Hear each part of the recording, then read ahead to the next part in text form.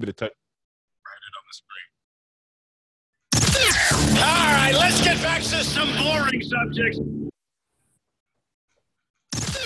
All right, let's get back to some boring subjects. Understand the risk to our country. Freedom brings people together. You're listening to the We Are Libertarians Network. Learn more at wearelibertarians.com. Welcome to We Are Libertarians. My name is Chris Spangle. You are listening to episode 341 of the program, recorded live on February 12th, 2019. Joining me is Hodey Johns of Wall Daily. We've got Rhinehold is here of Wall Daily. We've got of Lino fame, and we've got Harry. Harry's here as well. So we'll get started. We're going to talk about Bill Weld. We're going to talk building movements, and we're going to talk about just being exhausted with politics. So we'll get started right after this. Warning. This show is for adults, produced by semi-adults. So the language is sometimes strong and offensive. I don't know what I said.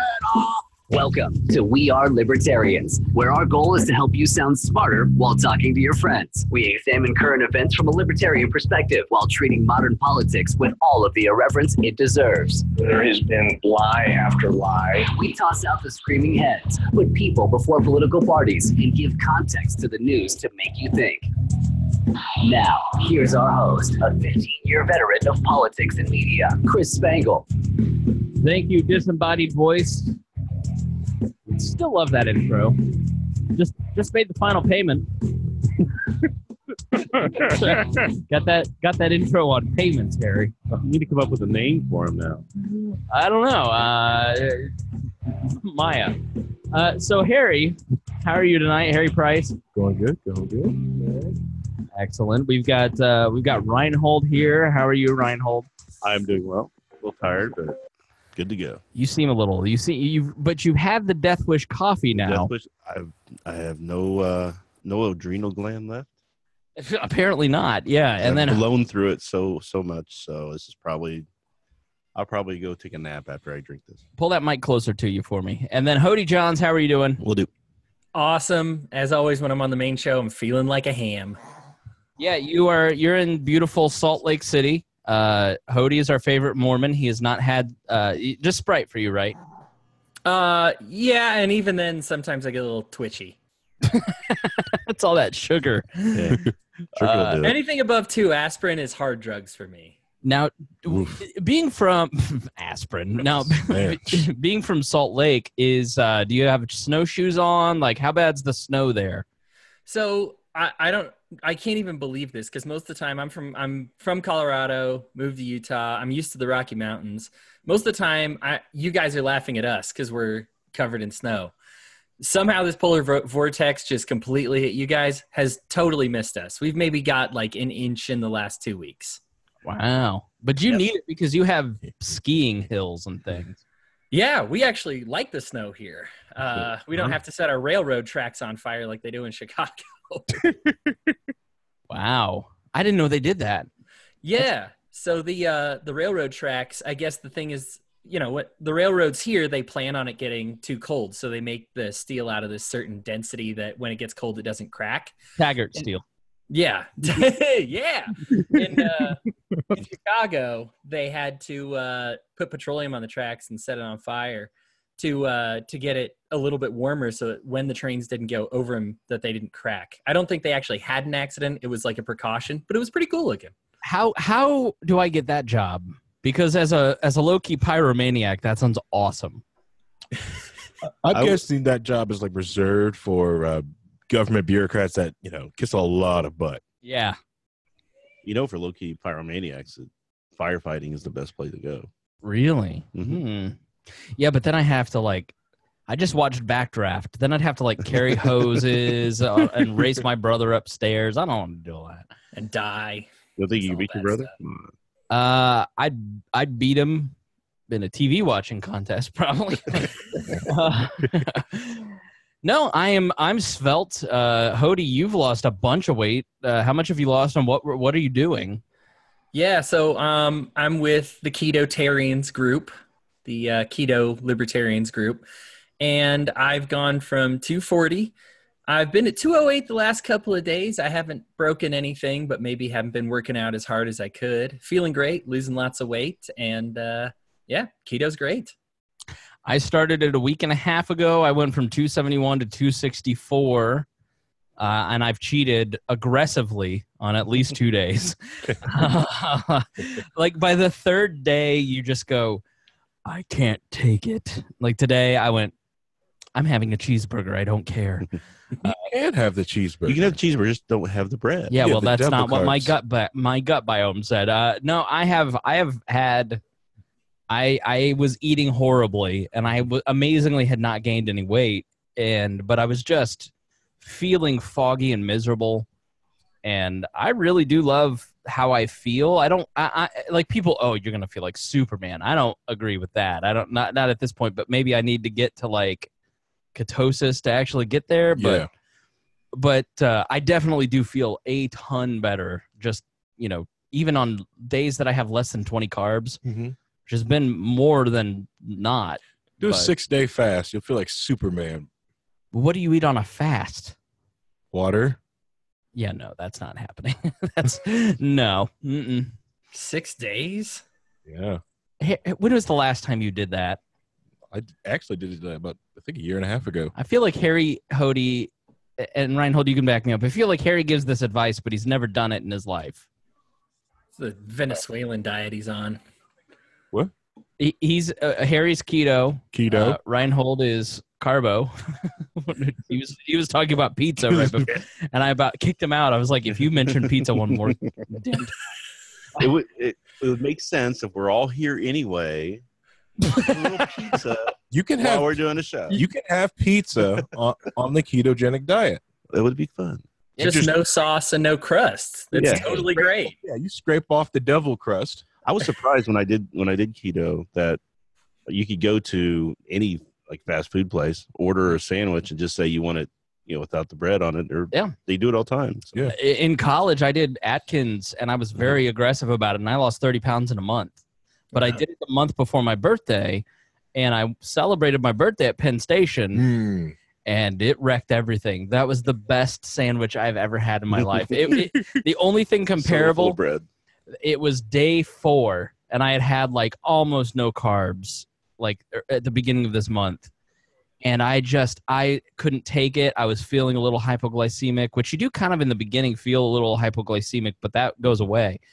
And I had a mini Snickers bar, and it was the greatest thing that has ever happened in my mouth. I doubt that. Oh my. The Mormon. We gotta dig up some history. Yeah.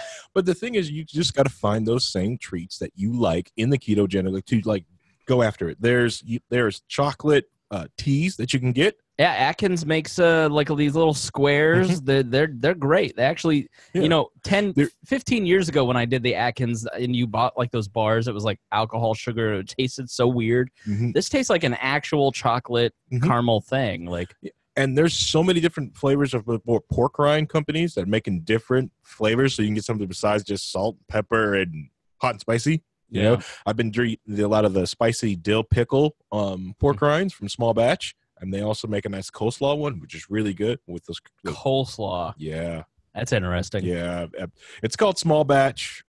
Yes, Small Batch pork rinds, really good. I love them. Follow them on Instagram. I might have had a bag of their Korean barbecue. Their Korean barbecue was delicious. When they can do the Lay's, was it biscuits and gravy flavor? Oh, now we can talk. That is so good. Yeah.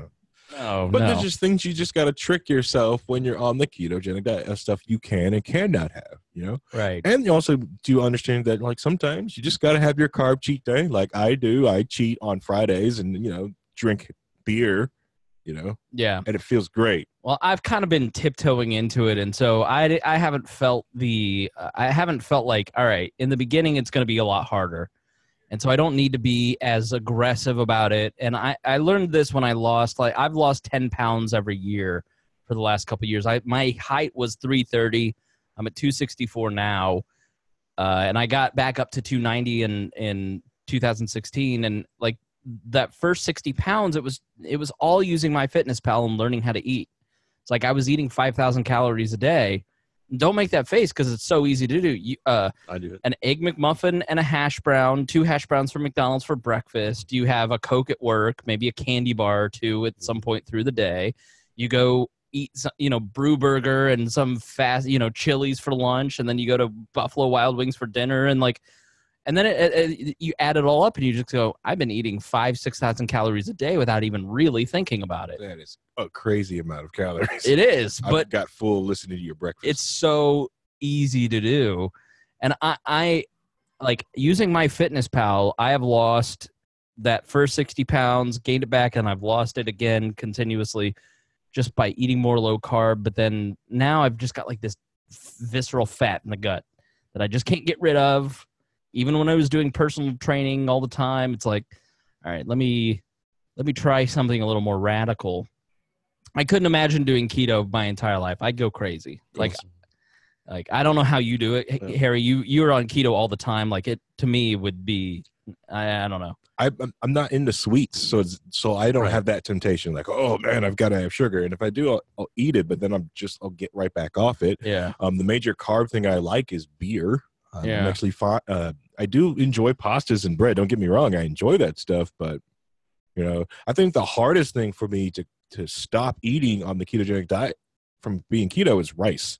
I love rice. Yes, sushi. I could just eat white rice. Hodey, just put it in a bowl. I agree with you. Yes, sugar just soy sauce, soy sauce, sugar. Rhinehold. Just Hodey, you put sugar on rice? No, I did. Man. Yeah, you take so the old good. leftovers, scrape off off the side because you don't waste rice, and you put a little sugar on it and a little butter. Sushi, Rice Krispies, sushi rice with butter and an egg on top. Nothing better.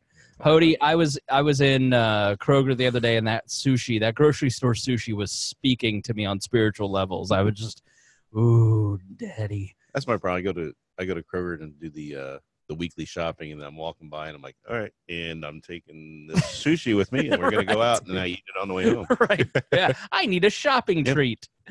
If we're admitting embarrassing things, I could eat my dinner at like 7-Eleven with those rolly things. I just get like 4 of each flavor, and I'm a happy guy with tornadoes or whatever they're calling them. Oh my gosh, those little taquitos. I could have dinner there.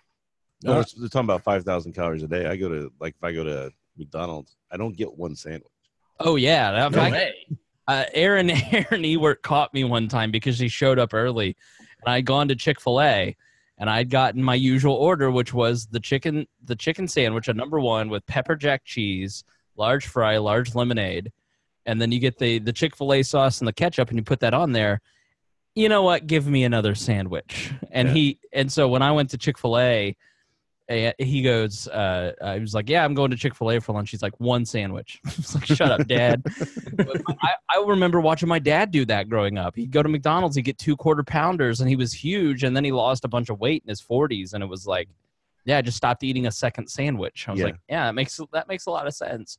It really, I don't think you even need keto. You just need to like do the MyFitnessPal app, do some exercise, like the daily burn on Roku. I've been doing that this month, and I've really enjoyed that. I like going to the gym, but like some days you're just like, I don't want to do. It's like I don't know how women put on makeup every day. I'm like, I don't want to get into all the clothes. I'll just do naked yoga. It's fine. Speaking of the women, though, they're going to be upset when they hear things like, "All I have to do to lose weight is stop drinking Cokes," and they're like, "I stopped drinking Cokes and I lost 1 pound." Oh, and I'm like, well, I lost about 15, 20 in a week and a half. Yeah. From that. My coworker stopped drinking 3 Mountain Dews a day, and she lost 10 pounds. I mean, I drink like 6 Cokes a day.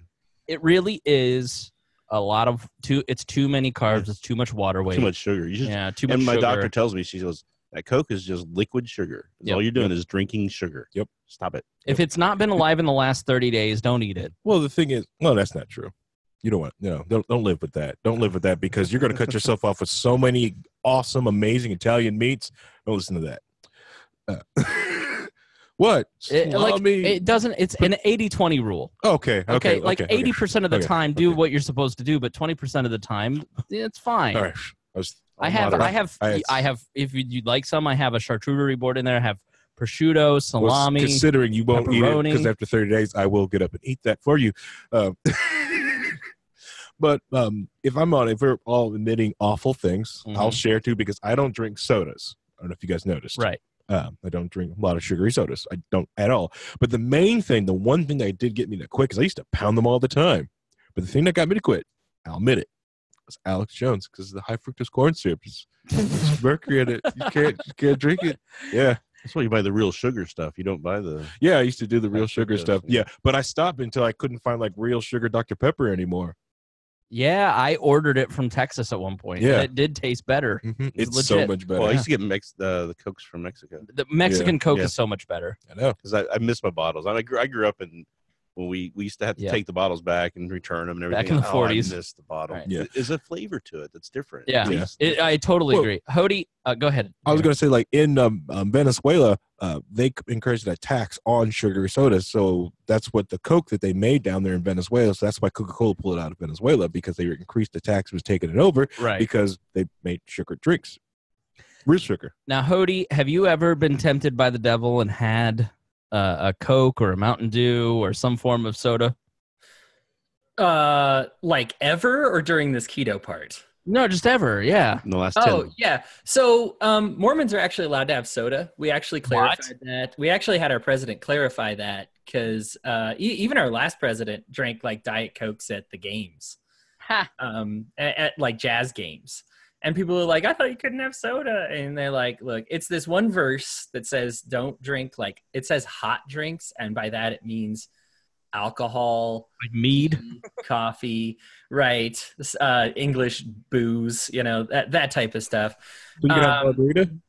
And so no, virgin margaritas I think are still okay, but we've actually clarified that. So we are actually allowed to have soda. I haven't had any diet or otherwise starting the keto diet. I haven't cheated myself yet, but yeah, we're allowed to have those. You look much less fleshy. You look very good. Thank you. It's a lot dropped from my face. I'm glad you noticed. Yeah.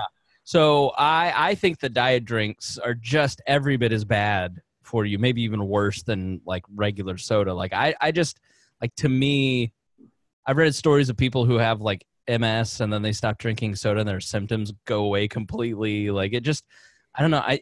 To me, putting something that is manufactured in your body, like I just drink water all day long. Yeah. But when I do decide to stop the Cokes for whenever I do it, it's always to drink water. Yeah. I just say I'm done with water. I'll just do water, because everybody's like, well, you can have all these other different drinks and things like that. I'm like, I don't care. I mean, I like the taste of Cokes, but I'm not going to have one. Water's fine with me. Tastes great. I dated somebody at one point, and I was a big fatso and was trying, but she's like, I just think exercise and eating right is like paying your bills, going to the dentist. It's just part of being a grown-up. Yeah. When you're young, you can eat whatever you want, you can do whatever you want, and it doesn't really matter, and you feel good. But then, like, at 35, if I don't go to the gym or work out within 3 days, I feel awful. Yep. Like, I think it's important to actually take care of yourself physically. Here's a bit of advice for the young listeners out there. Your body will retain the information that you store into it of working out and being physically fit. So if you stay fit, you'll and then do a couple of binges, it's easier for you to go backwards. Yeah. It's honestly, I wish, like, I was really in shape in high school and college somewhat. Like, I would go to the gym and work out, and then, at some point I stopped, and I just think about, like, why did I let myself get that miserable? Why did I let myself get that lazy? My goal was literally on a weekend to not move a muscle, not go anywhere, order in. It just was a miserable existence. We're going to talk a little bit about this on the bonus. Talking, I think, we'll make it bonus. So check it out. We're going to continue this conversation about what it means to be an adult. Because I'll be honest. Listen to that one. You'll be here. You don't get to leave. I'm honest. Locked. I'm honestly so fed up with politics, and I've always been a big fan of personal growth and having goals and Zig Ziglar, Napoleon Hill, all that stuff. And then I read Mary Ruwart's Healing the World. And for me, it was like, that was the first book. And Hodey, we ought to talk about the book club in a second. We ought to do that in a couple months. But it was the first time I connected like personal growth to libertarianism. It was just like, wow, okay, Dave Ramsey's probably done more in the last decade to financially secure the United States of America than the federal government has, you know, because so many people are taking his class and getting their personal finances, and, you know, that savings rate has an effect on the banks. And, you know, I think so we'll talk a little bit about the connection between libertarianism and personal growth. But Hodey, do you want to plug the book club? What are we reading this month and next? And how do you get involved? Yeah, so the book club is going great. We had an amazing conversation on it. If you are a Patreon donator, thank you. And you got to listen to our conversation about it. We've started with Them, Why We Hate Each Other and How to Fix It by Ben Sass. Just a great book. I think all of us loved it. 5 stars, changed our lives, completely altered my social media habits. That was I love that we are doing a mix of like politics, personal health, good advice books. We've got some like exercise books in there. Like, I just think the book club's going to be great for giving you a lot of different things. We've got a history book coming up next month. Not to get ahead of myself. This month, we're reading the Libertarian Mind, A Manifesto for Freedom by David Bose. It drives me crazy that he pronounces it Bose, because it is like how you spell Boaz in the Bible. Yeah, right. Yeah. But apparently he likes it pronounced Bose. But yeah, the Libertarian Mind, I've already finished it. I won't spoil it for you. It is fantastic. It's one of those, I feel like Mere Christianity is to Christianity. Like, it's a great intro book if you're skeptical on Christianity. A lot of people think because of the name Mere Christianity is like intended for like high level intellectual Christians. It's like, no, it's the intro book that you get to. It addresses a lot of the hiccups that you have early, problems that you might have with Christianity, and helps you overcome them. I find that that's what the Libertarian Mind is it's like the number one go-to book. If somebody says, I'm curious about libertarianism, but I'm not concerned. I'm concerned about these things. I'm not sure about them. He really kind of lays it out before like really hitting you hard with great liberty stuff in like the last quarter of the book. Next month, we got Liberty's First Crisis, which is about this book I have not read. I haven't even started reading yet. Most of the time I'm ahead of the curve here, but about halfway through. And it basically is the founding generation arguing over illegal immigrants and censoring the new media. So it's a very timely book, and it's really an easy read. The Libertarian Mind, not as easy of a read as the first and the third book. So we're trying to mix it up between, you know, let's start with, you know, human action and read through that and do predictable stuff. Like, we want to do something that's a little bit this audience is very much newer to libertarianism and to politics, and so we're trying to, you know, show you the way that we think and also make you think in a different way. So I think one of the founding principles in my view when I do analysis, I thought was really important because it was good to start off, because it's about community and loneliness and gathering people together. It was really good. And then the second book is a foundational libertarian book.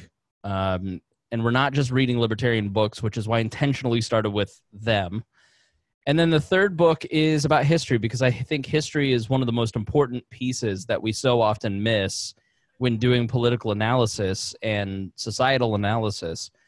And I think you're just going to, when you read this book, you're going to go, wow, we haven't changed as a people since the beginning. I mean, it's the Alien and Sedition Acts, which is what the book is about, is so much of what the conversations are today. You know, so we'll probably, Hodey, I think, alternate from, you know, an off-libertarian book to a libertarian book, maybe. Maybe we do Mary Ruwart after that. Just because I don't want it to be a libertarian book club where we're only reading libertarian stuff, because I want non-libertarians to see this and hopefully get involved. Or if you listen and you're not totally, like, I'm not totally a libertarian, I want you to feel comfortable getting involved in this and joining us on we do a video chat with each other and break on the book, and then we post that for our patrons to listen to. Yeah, the fourth Sunday every month we'll be discussing the old book, and that's when we'll start the new book. So you have plenty of time to still read The Libertarian Mind, to get in on that few weeks. And then if you want to join us the month after that, it's never too late, just a book a month. We're on Goodreads. That's how you can find us. We're Libertarians Book Club. You can find the links from our page and wearelibertarians.com. Wearelibertarians.com. And I thought it was cool. We even got somebody, Hadley, in the club, who's completely disconnected from social media, but was like, yeah, I joined you on the book club, and he joined our conversation. That was really cool to meet somebody. Yeah. So we want to be readers and build up this foundational knowledge because it's important. So that's why it is so important. And, that's just an important principle, is reading and making sure that our minds are sharp and that we're engaged in the community, that we're reading history, that we're not just focusing on libertarianism. And so that's why we do this. Now, let's see. I want to thank our patrons. This is a good time, Harry, to stop, thank all the patrons, and appreciate what they do. What patrons do. So if you think about the word patron, like think about, 1500 and you're Machiavelli and you're writing this, you have this, or you're Da Vinci, or you're creating some form of art or intellectual project. You needed someone to fund your research, fund your project. And you had to find one person who was in power to fund your study. This is still really how it's kind of done, with either government grants or, through foundations. And what Patreon has allowed us to do, and what the internet has allowed us to do overall, is break that funding model apart. And so we follow something called the value for value model, created by our friends over at the No Agenda Show, blatantly stolen from them. And I mean, you've listened to No Agenda forever, which is a great podcast. Can you explain the model a little bit? The value for value model? Yes. Basically, if you get value for what is being presented to you, you could pay back in kind to keep that going again. Right. So if you want to see this continue, if you want to keep having these conversations and listen to what we're doing and the expansions that we're doing, the Wall Daily, the book clubs, all kinds of stuff. I've been hearing some things coming up, possibly with the store. And we're gonna fund some new T-shirts, right, so you can have cool libertarian swag. We're going to really roll out Liberty and Chill, but not centralize it. We're going to decentralize it. And it keeps us from having. Okay, so if we wanted to continue doing this and still have money coming in, we would have to go to advertising. Advertisers would then come in and say, well, you can't say this, you can't say that. You could lose your advertisers if you say the wrong thing. By having the people who are getting value for what we're doing to pay us directly, we can avoid all that. Right. Yeah. So it is about you getting involved in this. The reality is that We Are Libertarians is obviously headed by me. It was something that I've started and spearheaded. There's been people like, Joe Ruiz was on 48 episodes. Greg Lenz was on 207 episodes. Bittner, 26. Let's see. Rhinehold, how many have you been on? Creighton, 68. Galt, 46. The website's not accurate online. So. Oh, it isn't? Okay. No, I think I've been on like 14. Okay. Hodey's done 33 dailies. Sarah's done 21. I've hosted 429 of them. Harry at 85 still doesn't know to turn off his cell phone. First off, that's an alarm to remind me to brush Gunther's teeth. Oh, okay. So, well, it's allowed. It's very cute. Gunther who's brushing the teeth now? Since you're not there doing it. I'm really hoping that someone will do it at the house. But the alarm went off here. Yeah. I see a flaw here. Yeah, it's a small flaw, but I'm sure, and I have full confidence that one of the servants at the house will get it done. So all right. Everybody like Hodey gives their time, and I candidly make $200-300 a month off of this, but I've also put in $20,000 to $30,000 of my own money for the first decade to get us here. So I don't feel guilty about taking a couple $100 out of that for gas and other things. But we got bills and we got all these different people who are involved in this and who create content and give their time weekly. These are busy people who are putting together a show every single day for you. That are, I'm running the website, paying for all the services. You may be listening on Spotify, or you may be listening on YouTube, or you may be listening in other places. It takes a lot of time to create something as big as this. And we're really starting, I think, to get some notoriety and some conversation around what we do and our style of libertarianism. Our substance is not fundamentally different than anything that most libertarians believe, but our style, I think, is something that is different, which is a lot of what we're going to talk about tonight, and that we're not trying to be pricks.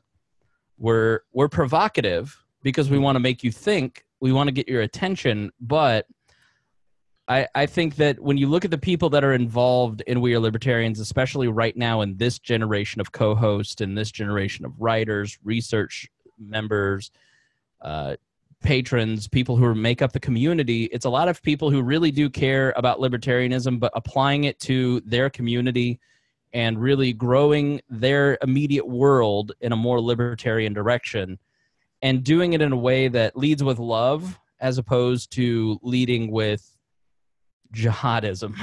I mean, derision, outrage, right? Things like that. So first and foremost, we want to thank Christy Avery, Craig DaCosta. We want to thank Jason Doolittle, the Libertarian Coalition, Ed Brehab, and a new. See, this is where Libertarian Coalition and Liberty Memes is at $25 a month. But we now at $100 a month have the page Memerdy Libs.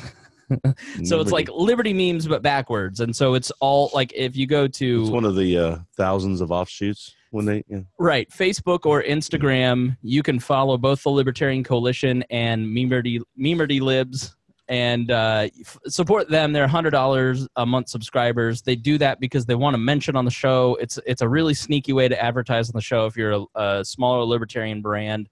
$100 a month, and then I say, hey, these guys support us. Support them. $100 gets you on the show too, doesn't it?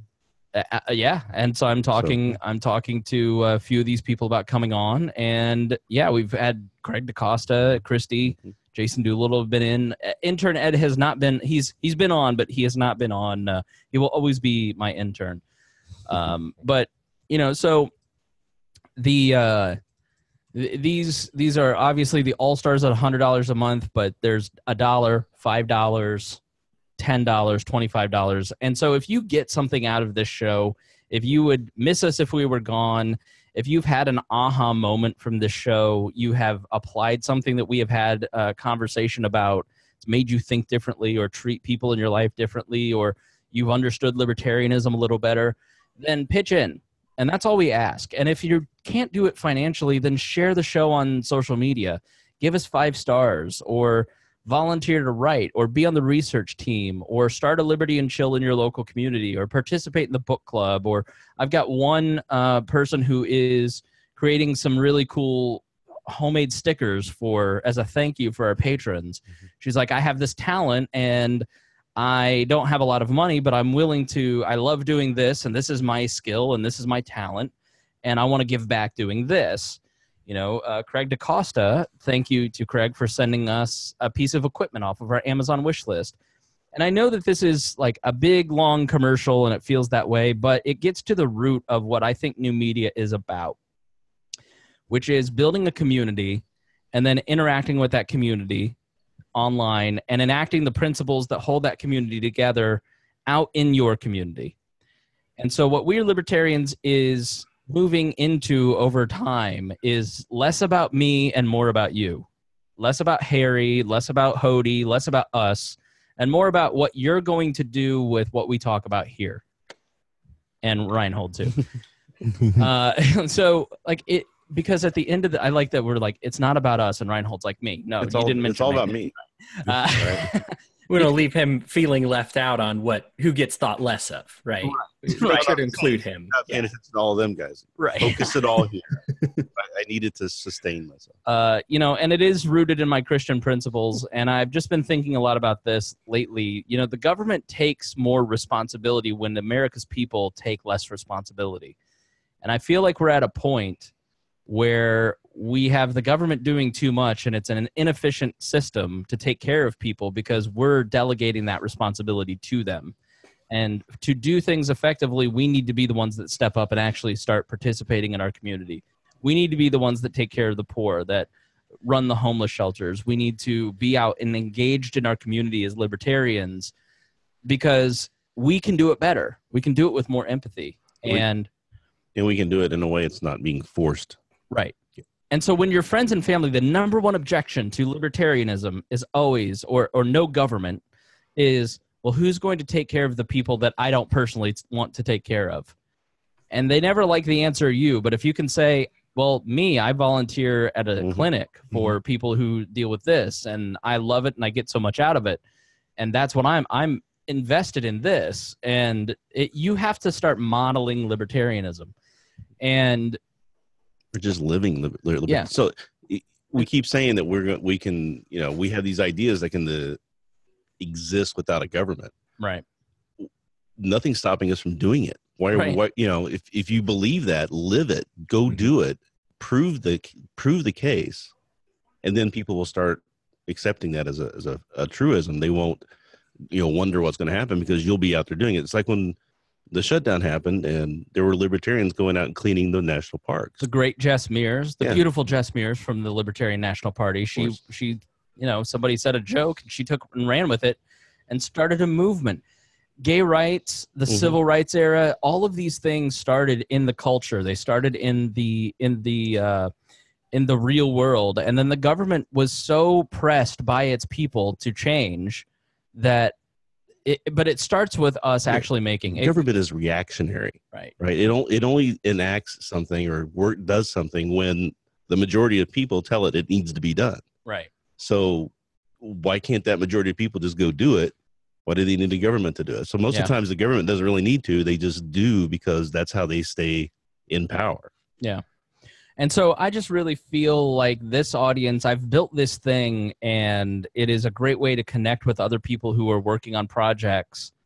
And it's a great way to connect to some principles that we all are in agreement on, and we all have kind of the same style. And so use our groups, use our Discord, use our communities to meet other libertarians that can help you achieve what you want to achieve in making social change in a peaceful manner, because this is now to a point where it's so big that I can't centralize anything and I can't control the brand. And like, if you want to steal the logo and create a bunch of memes with our logo, that are not offensive, I will deny you. If you are doing something with, if you're not covered by our racism insurance, then no, thank you. But like, if you have an idea, do it. And if you need our help, then get in the group and ask. Like, don't send me a private message. That's not what I want. I don't want you sending me a private message saying, I have an idea to do X. I want you to get in the group. Correct. Because there's other people in the group who could help. Right. I'm busy. Like, it's not that I don't care. It's that I just don't have time to help you. But there's a lot of people out there who are looking to help and who are looking to get involved. They don't know how. And so if you lead them, they will walk along with you. But I personally cannot, I reply to as many messages as possible, but it's to a point now where this is beyond me and it's yours, and I don't want to control it, except when I'm here for these 2 hours a week. And, Hodey, I don't even control the daily content. I just listen for sound quality, edit it. I don't check it for content. He doesn't actually listen to them. I've listened to about half, but you smart ass, but, it's just a platform where I've said to like Hodey and Rhinehold, like, you guys have something to say, do it. Yeah, that's it's been my especially recently, I got to vent a little of my very rare Mormon anger on an episode, and I had fun doing that. But it's It's something that's very objective for me. I get a lot out of it, even though it's donated to the program for free. I think, you look at video gaming right now, and all of the companies that are making the most money are the ones that make free-to-play games. Well, why? Well, that's because when people find value in it, that's the point when they give you value, as opposed to a beforehand investment. And that's kind of the way I've been dealing with Weird Libertarians, is just saying, like, man, they are really providing a lot of value to me, so I'm going to give something back. In my case, it's mostly time. I think I'm on the $10 or $15 something donation list, but the majority of what I can give is time and effort. And we'll talk about a lot of my direction and where I'm going, don't worry, with the Wall Network and the bonus content. But yeah, just a lot of different ideas. For me, I think it's all very exciting. I think what you said about it, I'm glad that we're the ground level for libertarians. I was thinking about that, especially in light of the Bill Weld thing, that I want people to find us before they find those violent, vile, awful people that talk a lot of trash. I'm glad that we're the ground floor, and I hope we stay there for a lot of people. Yeah. So join the Patreon. That's a great way to get connected. It puts you in certain groups. Get on the website, find the community that you're most interested in. We've got one. If you don't see one that you're interested in, then start one. Let me know. I'll put it up on the website. Like, just build your own community around the connection point that is this podcast, and don't ask me for permission. Like, just do it. I mean, that's really what I'm to ask forgiveness. Yeah, because the reality is I'm getting burnt out on politics. I mean, at least for the next few months, I can just tell, like, it's going to be a couple months before I really can give it. You got to have a little bit of a break before the 2020 starts ramping up, which is happening already. And so if there's people out there who want to host daily episodes or want to write for the website or want to do something, like, then hit Hodey or I up. We'll get you involved. Hodey really runs the research team, the daily hosts, and helps put that stuff together. So send one of us a message, and we'll get you plugged in. So, which that leads us to Bill Weld. And if you skipped ahead, which I don't blame you, you missed a little bit of a setup about who We Are Libertarians is. There's some folks out there who are mischaracterizing both us and also our comments, my comments on Bill Weld, which surprisingly went viral. I didn't feel that I had a very offensive take, and it really wasn't an offensive take. It got 1,400 shares on Facebook, almost 1,500 shares on Facebook. So. At least you're not shadow banned. Exactly right. But let's start with who Bill Weld is. Who wants to take who is Bill Weld? Harry doesn't know who Bill Weld is. Just this guy, He's our resident anarcho-capitalist. Rhinehold, who is Bill Weld? Bill Weld is a former governor of Massachusetts, two-time governor, and so I guess from that point on, he ran for governor of New York at one point. In 2006, he was denied ambassadorship to Mexico by Jesse Helms because he was pro-legalized marijuana and pro-gay marriage, which wasn't a no-no for Republicans back in the day. Right. Then after the 2006 governor race went horribly wrong, and he was treated so badly by the GOP, he just left politics for 10 years. What happened with the LP in New York? Because I hear this criticism of Bill Weld and the New York LP all the time. I know they have fusion voting. Yeah, they had fusion voting. They were going to vote. He was going to be on the ballot for Republican and Libertarian. And he told the Libertarian Party that if for some reason he didn't get the Republican nomination, he would still do the Libertarian nomination. Right. Then the way he was treated by the GOP there was so bad, and there were threats made against his family, and there was a lot of backroom deals and things that happened that still haven't been let out in light of day.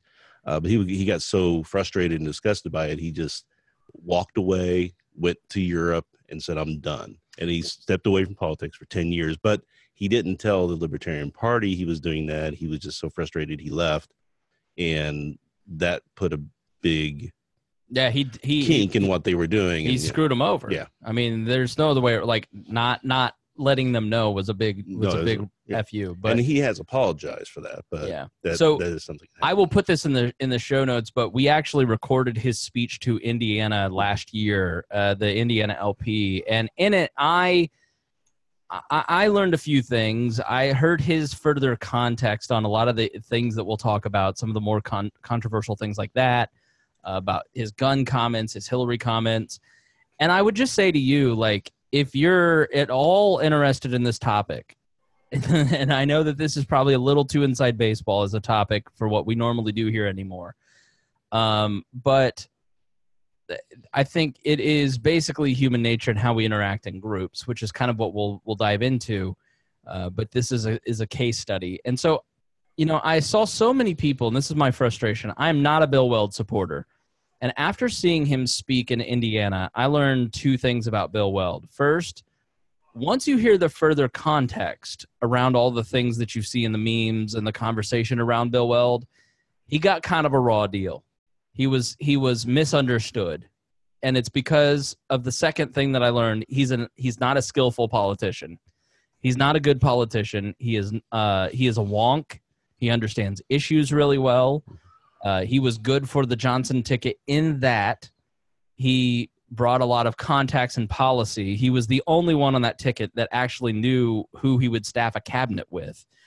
Gary just seemed to not understand, if he got elected, what would he do? He had no clue. It was mystifying. But I learned through that convention last year that Bill Weld was going to be Ron Nielsen 3.0.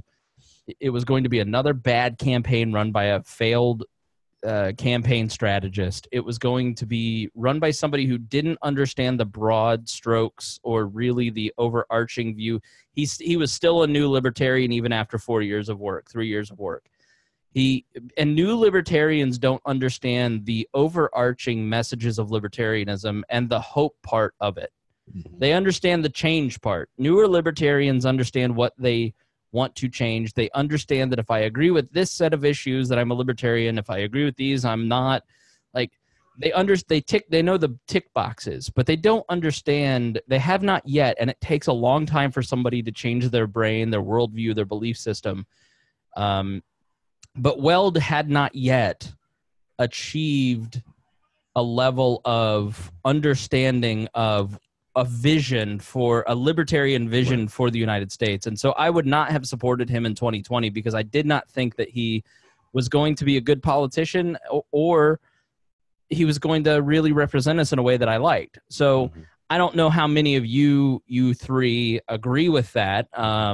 Anytime you have a conversation like we're about to have, I've been called a Weld lover, a Weld supporter. You're automatically assumed if you defend Bill Weld in any way, shape, or form that you support Bill Weld. And that's part of the problem, is that you can't have an honest conversation about somebody who is a lightning rod without you being tarred and feathered with a certain belief system. There's no nuance. And it's ironic that he's a lightning rod because he's the most non-lightning rod person. I mean, he says so many things. Boring. Well, he's boring, but what he does is he thinks about topics and he goes, okay, here's the thing and here's what we believe in, but there's also this you need to think about and this. And so he takes all these things into consideration and he verbalizes all that. And then when he's doing that, the people who want their evangelical, this is how it should be, are listening for little keywords. And he said this and he said that. Therefore, he is a gun grabber and he is just so many different things that they're not listening to what he's saying. They're listening for reasons to not like him. Right. Hodey, what are your thoughts on Bill Weld as a candidate? Are you a Bill Weld lover? So I am. He probably would not have been in my top three choices, and I'm pretty clear about that. Here's the thing about Bill Weld. I'm not even necessarily done with who Bill Weld is. I probably should have jumped in right off the bat. I just was like, oh, I'm sure these guys are going to talk about this for a long time. He started off as an attorney that prosecuted public corruption, and he was really good at it. In fact, so did that for about, this is in the 80s, but did that for 5-6 years. He ended up resigning when when he was in the Department of Justice Criminal Division, he ended up resigning in an ethics scandal because he wasn't allowed to access the information against his own attorney general. It was within his own division. And he said, there's an ethics scandal against him. He's hiding it. He has the legal authority to keep it all from us, and I'm not going to be a part of this farce anymore. So that's something that I liked about the guy.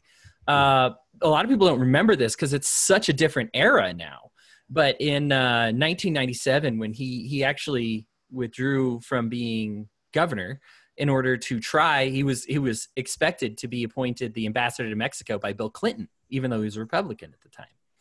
And one of the social conservatives for Clinton, Jesse Helms, actually released a whole bunch of trash talk on him and said he'd be terrible because he's so liberal on social issues, because he's so nice to gay people and he won't stand for our anti the horror thing. Yeah, right. And so the fact that Mexico is where all the drugs were coming in, so him being pro marijuana was another issue too. Absolutely. Right. And so those are the biggest two achievements of his career.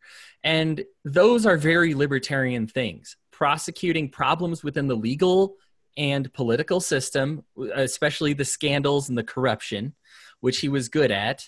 So you should like that. And his other biggest achievement is almost being, I guess, the ambassador to Mexico, which he didn't get because he was too nice to gay people and too good on marijuana. And so this is a guy who should be a libertarian, I guess. And that's the funny thing, is that he always felt that he was a libertarian because he had read Hayek when he was younger. He started, when he first got elected, he started his acceptance speeches, fellow libertarians. He thought he was a libertarian. And what happened was he didn't realize, because he hadn't been spending time with libertarians for all this time, he didn't realize what libertarians were saying and thinking in the right words and phrases and things that he needed to say. He didn't understand understand the movement. He didn't understand that. So when he came in thinking, okay, because Gary Johnson asked him to come run with him, so he's like, yeah, that sounds great. You're doing it, I'll do it. And he came in and was just, I think, hit in the face really fast with, I think he thought about it and this is sort of what I wrote in an article for the website, which I'll kind of break down. So hopefully you kind of understand who Bill Weld is. He ran in 2016 with Gary Johnson. He said a few things that I'm not going to defend, and I was pissed about then. And then he gave further clarification. I was like, okay, I kind of see where he's coming from. I'll give him the benefit of the doubt on that. He's trying. So you can go and actually listen to that speech. If you like, we're not going to sit here and argue the gun comments or the Hillary stuff. Let him do that. It's not my job to give you, if you can hear directly from the man. And I got into arguments with people like this one guy. I mean, and I don't mean this to be derogatory. I mean this in a very strict sense. He might have been autistic because he was so dogged on the point of, do you agree or disagree that Bill Weld wanted you to vote for Hillary Clinton? I said, I don't think that. I was mad about what he said at the time. New information came to light. And I think that if you listen to his explanation, you go, okay, well, it's gone from, yes, Hillary Clinton is a serious candidate and what Trump is saying is ridiculous. Because at that point he was the Trump attack dog and Hillary, Gary was the Hillary attack dog. Right.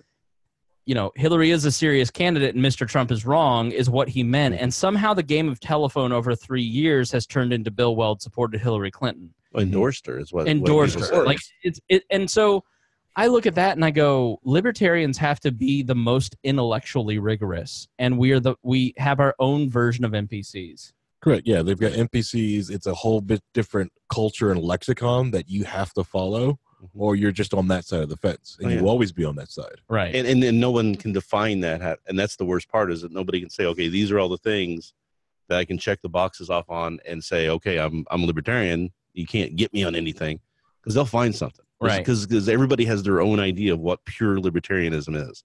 They all want purity. They all want principle, but it's how they define it individually.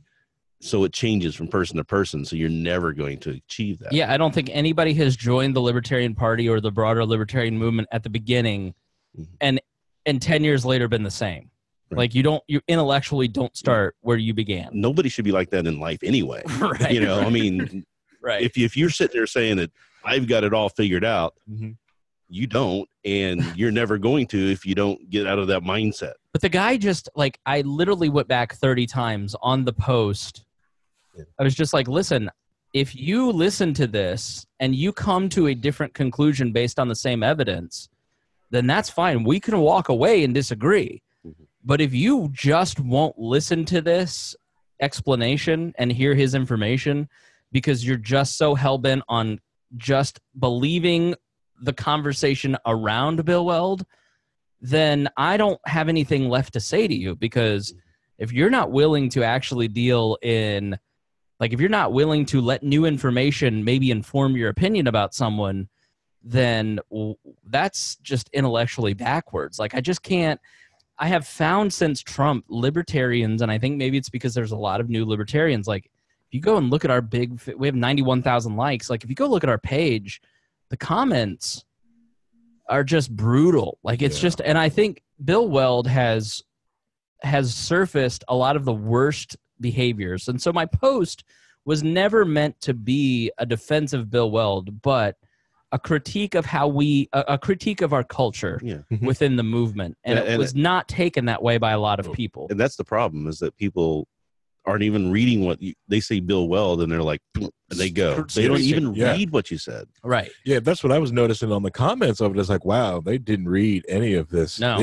They just started commenting. They copied and pasted from other arguments or arguments they were having in other places and just continued them in the comment section. Exactly right. I want attention for my nonsense. And I just, like, that frustrates me to no end, because I just don't get, like, I think we've all done it. We've all posted something without reading it, or we've all commented on something without reading the article. But, like, when it comes to Bill Weld, that's just like, so let me read a portion of what I wrote. You can find it at WeareLibertarians.com. I'll put it in the show notes.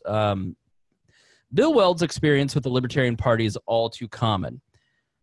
There's a cycle that I've noticed that I articulated in this, and it is that a person has libertarian-leaning beliefs. Somebody like Bill Weld has the vague notion that he's a libertarian because he has those issues that he seems to not agree with his party on. But, you know, I'm a Tulsi Gabbard, Glenn Greenwald liberal, and I don't fit in with the Hillary corporate Democrats. Right. I'm a Bill Weld Republican who is pro-marijuana, pro-gay marriage. I disagree on some of these bigger issues. I have some non-interventionist beliefs. I really like Rand Paul. Maybe I'm a libertarian. And so they then dip their toe into the party. And they initially feel excited because the party is aligned with their beliefs. And because it's such a small culture, the next thing that always happens, almost always, is they want to get involved in the party, so they join leadership. You know, in Bill Weld's case, he looks at his resume, the party looks at his resume, Gary Johnson looks at his resume. Let's promote you to leadership before you really are ready for it. Like, I don't think there's anybody who would agree. I personally don't. Like, if I had been a delegate, I probably would have voted for Bill Weld because Gary Johnson wanted him as his running mate. He made this speech and he said, listen, like, you can't think about why'd the Libertarian Party pick Bill Weld. Like, if all these people hate him, how did Bill Weld get selected? And I told somebody in our Facebook group, I said, it's because the people who actually go to conventions and vote are not Facebook libertarians. Those Facebook libertarians who are always mad, they're never doing anything. They're just commenting on Facebook. The people who are actually making decisions in the party, the 1,000 delegates that show up to vote, these are the people who are involved in the party and really don't give a fuck about Facebook arguments. They just don't. Yeah, the Facebook argument aren't the people who are donating members. Right. They're not going to the meetups. They're not doing that. Yeah, they're completely different branch. Right. And so instead of looking at it like, why'd they pick Bill Weld, you have to look at it in the context of that particular convention in those few days. You have to look at the other candidates. Like, Gary Johnson was a terrible choice. Okay, who is the other choice?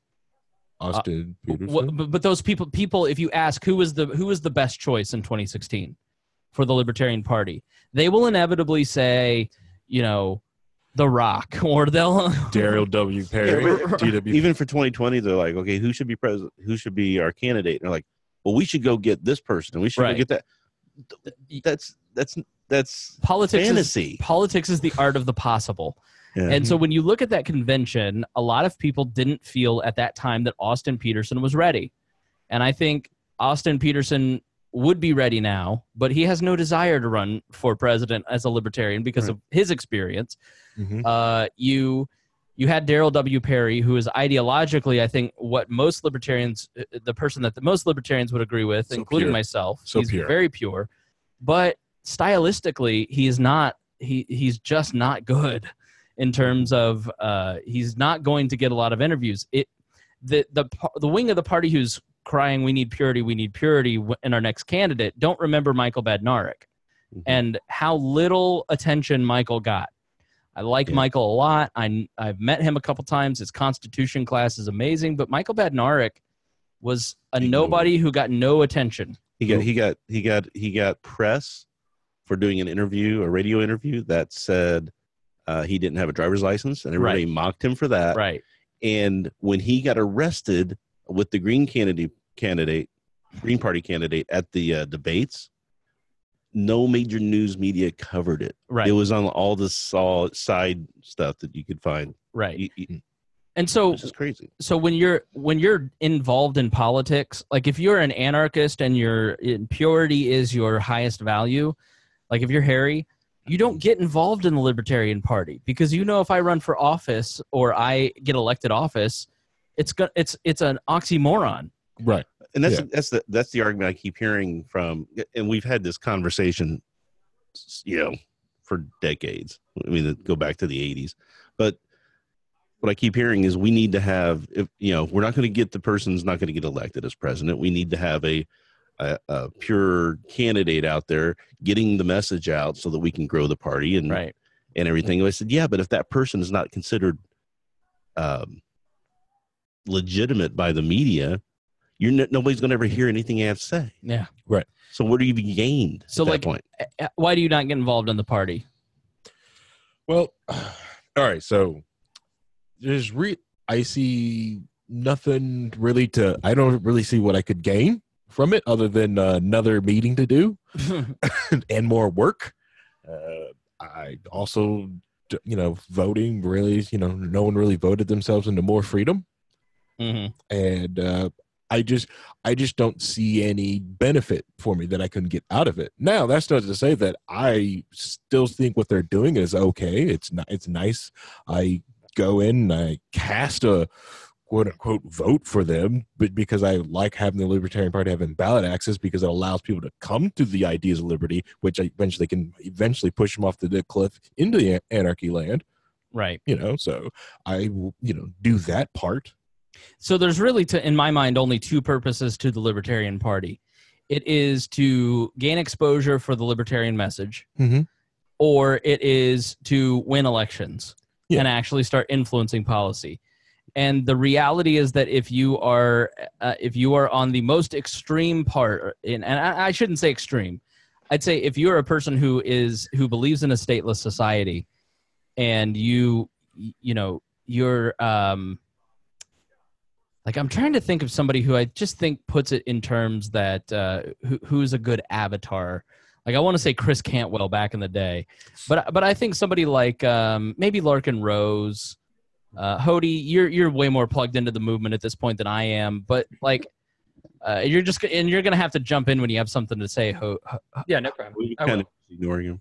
Well, that's why I never really have people on the Skype, because that's why I put the monitor in here so we can see Hodey so we don't forget him. But I just think that if you're Roger Paxton, let's choose Roger. Okay. All right, because Roger's a friend and he already hates me, and so he won't get mad if I pick on him. Right, because everybody knows our shtick. So I think if you're Roger and your goal is to either educate people about libertarianism or get elected to office, the way that Roger presents the message is really, in my mind, good for people who already understand the message. Yep. And I think your voting public just doesn't really resonate with the way that maybe Roger puts the message. Right. Sometimes. It's for people who are already involved in the movement, or it's people who are easily brought in. So there's personalities and people who are really close and they can be easily swayed by the message. Yeah. But it's going to be 5-10% of the people. It's not going to be. In Christian terms, there's evangelism and there's edifying the faithful. And I see a lot of what a lot of libertarian podcasters do is edifying, that you're building knowledge, you're strengthening the movement, but in terms of evangelism, maybe you're not necessarily a good evangelist. It's a different skill than being a teacher. And so, go ahead. Well, I was going to say, but because the thing is, like, to me, I've always saw the purpose of the Libertarian Party is not to grow the libertarian message. That's not their purpose to me. I always thought that was silly. Right. I think the message would take care of itself, and they should probably just work on doing what a political party should do: grow the party to get elected. And this is what I've always said: is that okay? We have the choice between the two. Why would we not do the one thing? So there's only one political party. You know, there's how many think tanks, podcasts, websites, all trying to get the message out there for libertarianism.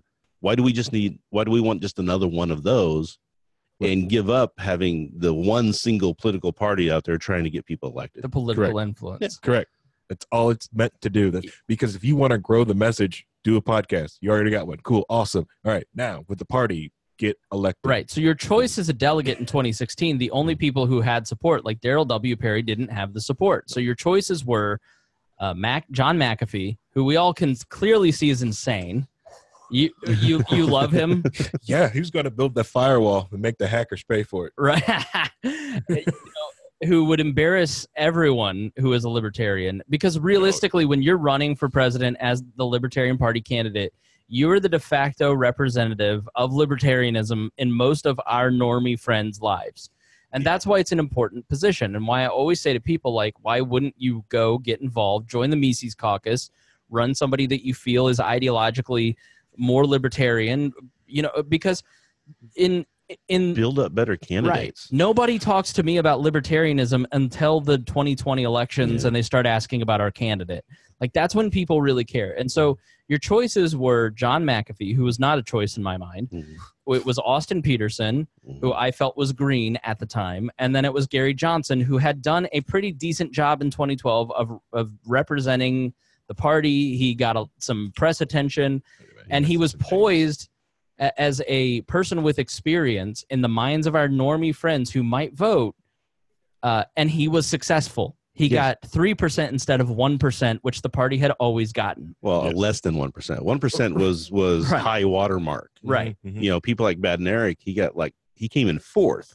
Right. And got like 0.3% of 0.3 of 1%. So, and Gary Johnson, I felt fell short in terms of looking like a viable option. And so if you have Gary Johnson up there, who's your only real choice in 2016 for president, saying, I don't want to run for president if I don't have my team, and Bill Weld is part of that team. Nobody knew who Larry Sharp was at the time. That he did so well in that debate the night before that he impressed people, but like nobody knew him. People always do good in like those debates, because those debates are really not usually put together very well. And what you have to understand about the people who are voting, these are people who have been involved in the party for 40 years, 50 years, people as young as me who have been involved in 10 years, who gave up a marriage for this fucking party. Like, you just go, these are people who have invested a lot of time, money, and energy, and they're not going to let somebody who is too green or too crazy or too untested have control of the biggest microphone that the party has every 4 years, and a lot of ballot access depends. There's a lot of candidates on the ballot because Gary Johnson got 3%. And that's the thing I try to point out. They're not going to vote for somebody who isn't going to protect their investment. So you get that ballot access, you just saved millions of dollars that we have to hemorrhage every 4 years for that ballot access. Now we don't have to spend it on that. We can spend it on candidates, other candidates, down ballot stuff. It's right. So in that context, and let me finish this point, and then I'll open it up to Harry and Hodey. Somebody like a Bill Weld comes along. They have libertarian-leaning beliefs. They feel excited about the prospect of getting involved in this party. They want to get involved in leadership, because usually somebody who is more qualified or experienced in politics, the higher they go in terms of we're so desperate for anyone to like us that we'll just put anybody in leadership. Sometimes it's literally who's left to put into leadership. And so here's a guy in the context of the 2016 choice. He was the choice for vice president for the delegates who paid to be there, who paid to vote and participate in the party business. And so who are all of these people who have the nerve to not have even been involved, to not have shown up? Like, it's one thing if you went and you voted against Bill Weld and you were consistent, but it's another thing to not know how the process works and be critical, because at the end of the day, for the delegates, Bill Weld was the only choice. He was the reasonable choice. Was he everybody's first choice? Absolutely not. We could all sit here and go, I'd like Ron Paul and Rand Paul and Justin Amash to run on the ticket together in a triumvirate. Like, those fantasies don't exist. And so in the context of that particular choice, that's why Bill Weld was chosen. And so in hindsight, he looks like a bad choice. But in the context of that weekend, that's why he was selected. So you never can forget that people are involved and that there's differing opinions. Well, yeah. There's all kinds of different variables, but you look at what the GOP has done in the 2016. They ran a candidate, not by choice, not much choice, but that wasn't that Republican, right, as their front runner. Got elected, and they have bloomed in numbers. They've picked up people who were kind of, their candidate was a loud, boisterous guy that wasn't totally Republican, but they've bumped their numbers up. So it just goes to show you that you can run someone who's not close enough to your ideals to help grow your numbers and get more people and get people motivated. Right. It's just one of those things that's. Hodey, we want to get you in here. Yeah. Go ahead. Dude, so here's my deal with Bill Weld. Again, I think I'm with you guys when I just say he's not my top choice. I think you hit the nail on the head. He's oatmeal. He's boring. He's just. It's not enough. And especially when you're in the Libertarian Party, you're going to have to make some waves. Now, I disagree that you have to make waves when you talk about having sex with minors and shooting up school boards and oopsie racist moments like we have with other candidates. Those are not all the same candidate, by the way, but just other candidates within the party. We get up there on the stage, and it's just as easy. These same people that say, oh, yeah, because he came for our gun, because, yeah, let's elect a guy who comes for our guns and who endorsed Hillary. Well, one, no, he didn't endorse Hillary. Two, he's changed his stance on guns since joining the Libertarian Party. And three, all of your guys have, like, racist, pedophiliac, a lot of times like public intoxication problems currently, not even like in the past. And you're telling us that that Weld has too much baggage? It is a weird, ridiculous. Right. It is a weird thing where we hold this guy to a higher standard, but not other candidates. And it's like, if somebody came from another party, I've noticed this, that like Larry Sharp can do whatever he wants because he was homegrown. He came from up through the ranks of the party, but if you came from the Republican Party, you're automatically suspect. Well, remember, I had people say that we should have ran Austin Peterson instead of Gary Johnson because Gary Johnson wasn't a real libertarian. I'm like, Austin Peterson didn't believe in the non-aggression principle. Right. He well, as famously. Let me clarify that. Well, don't spread fake news, Rhinehold. We all know you're a libertarian, but what Austin said was basically that the non-aggression principle is important, but we can't let when you're looking at how the modern he had a very pragmatic view. Right. Said it is a good axiom to keep us tied to principle, but at the end of the day, when you're trying to craft legislation, don't get so hell-bent and you because you end up removing yourself from the equation in the mind of most people. And how is that any different than what Bill Weld does? I don't think it's all that different, honestly. Or is it worse? I mean, it's a side grade. But I'm trying to point out, though, it's a hypocrisy. They convince themselves that this side is great and good and pure, and this side is evil, horrible, rotten, and it's us versus them. There's just a lot of hysteria. Yeah. I mean, Hodey, you debated Larkin Rose. Yeah. With our friend Tricia Stewart, and like, I go, why is Hodey getting death threats? Because he had the audacity to disagree with Larkin Rose. Like, you legitimately, the hell that you went through after that debate I mean, I don't know all the details, but you can share as much as you want. Like, disagreeing with the cult led to what for you? Accurate word. I mean, all of them are such little people, and I didn't take any of it seriously. There was the threat of getting doxxed and having my public, my personal life revealed. Guess what? I'm Mormon. You're not going to find anything in my past. I held hands outside of marriage once. Oh no, it's going to boil me alive. Like, and you listen to the debate. Like, listen to what a monster Hodey was to Larkin in that debate. It was Wall Daly in the 40s or 50s, I think. Yeah. Like, I'll put it in the show notes. But no, it was a great debate. I respect Larkin. He and I see eye to eye on a lot of issues. It was a simple disagreement. We disagreed about the role of voting in a society. We even disagreed about the role of voluntary voting as opposed to compulsory voting. And so it's just, we're talking about these small things. I got him to even agree that referendum voting is probably a valid method of voting, which was like 90% of the battle. The only problem he had was voting for representation, which we can have someplace else. It was a fun debate, and I respect the guy, and I made that clear at the end of it. But the whole time, I mean, the chat log is just full of, this guy's an idiot, doesn't know how to answer a question. Dude, I have won 3 national championships on speech and debate. Shut the F up. Get on my level first. I am you meant by better F than you at debate. So if you think I'm doing it wrong, you don't know how to debate's handled.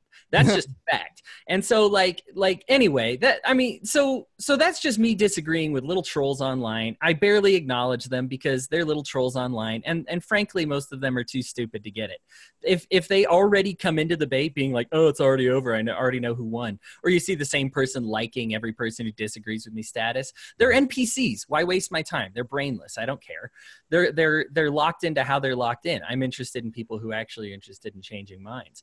But that's what Bill Weld, I'm sure, was going through, was this NPC crowd of just saying, look, if the 2 things he's most famous for are taking people's guns and then regretting it, and then saying, I consider Hillary Clinton a more viable candidate than Trump.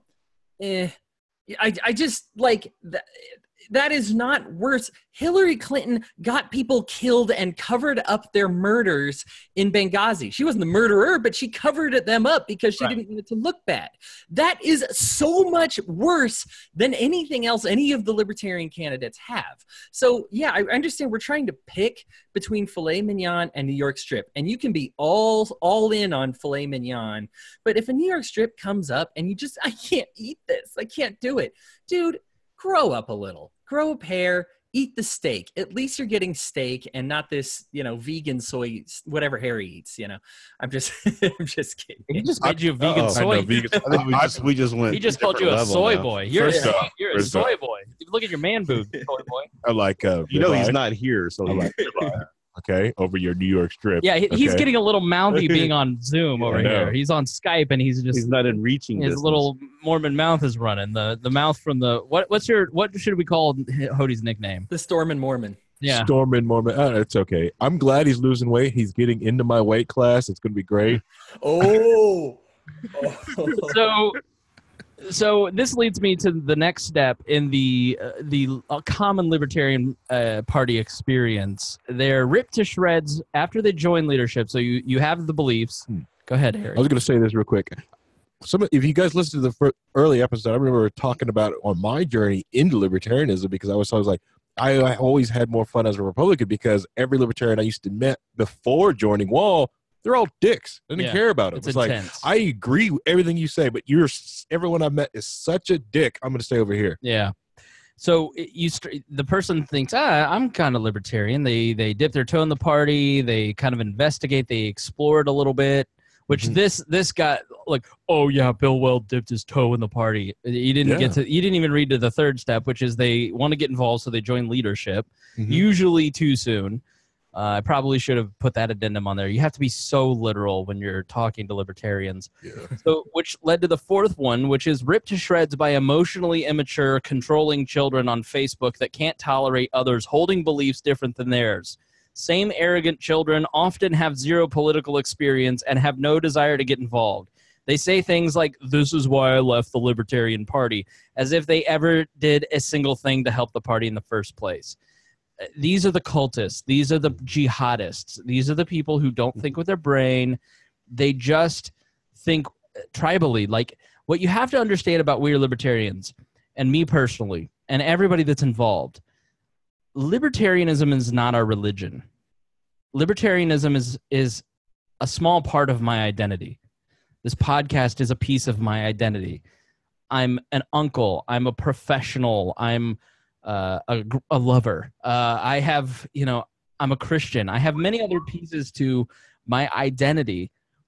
And so when you criticize libertarianism, it's not the totality of my identity. It's not threatening my religion, because this is not a secular religion to me. I have a religion already. And so I think there are people that when they hear criticisms of libertarianism, or they feel that certain people are threatening their religion or their identity, they treat everything as a hostile attack.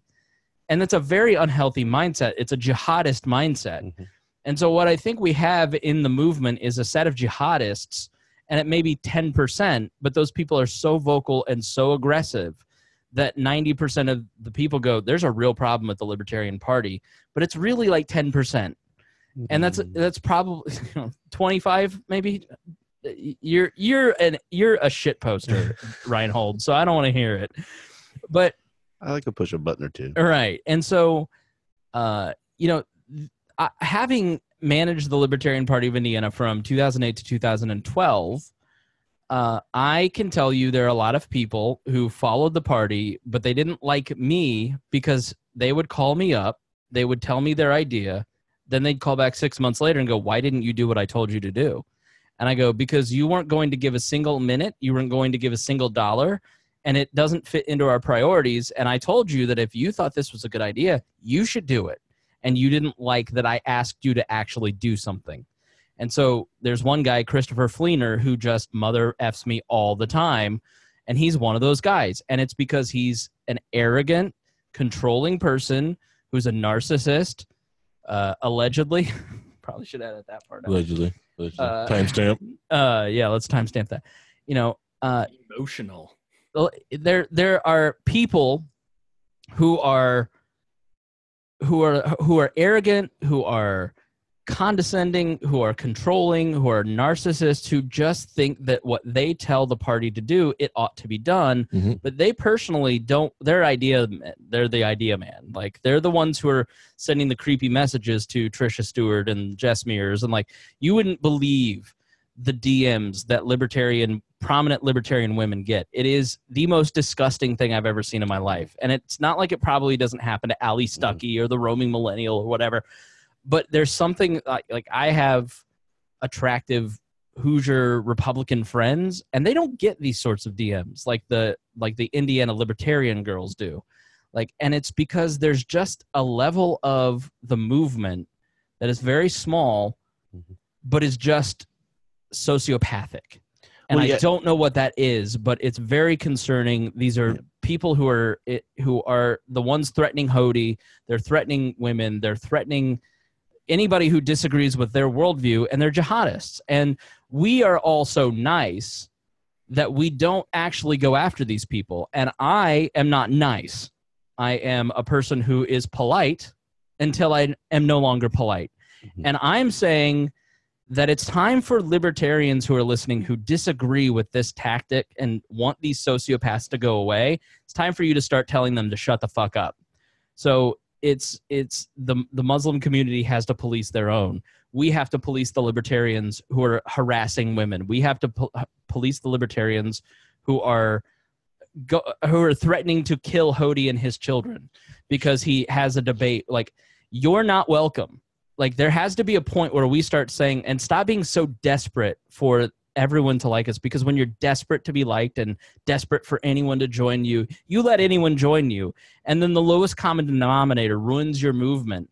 And that's what's happened. And sometimes you have to look at people like a Melissa Donahue or a Melissa Hubbard, and you have to say, you're no longer welcome here. You are no longer welcome in the Indiana Libertarian Party. I'd like you to leave.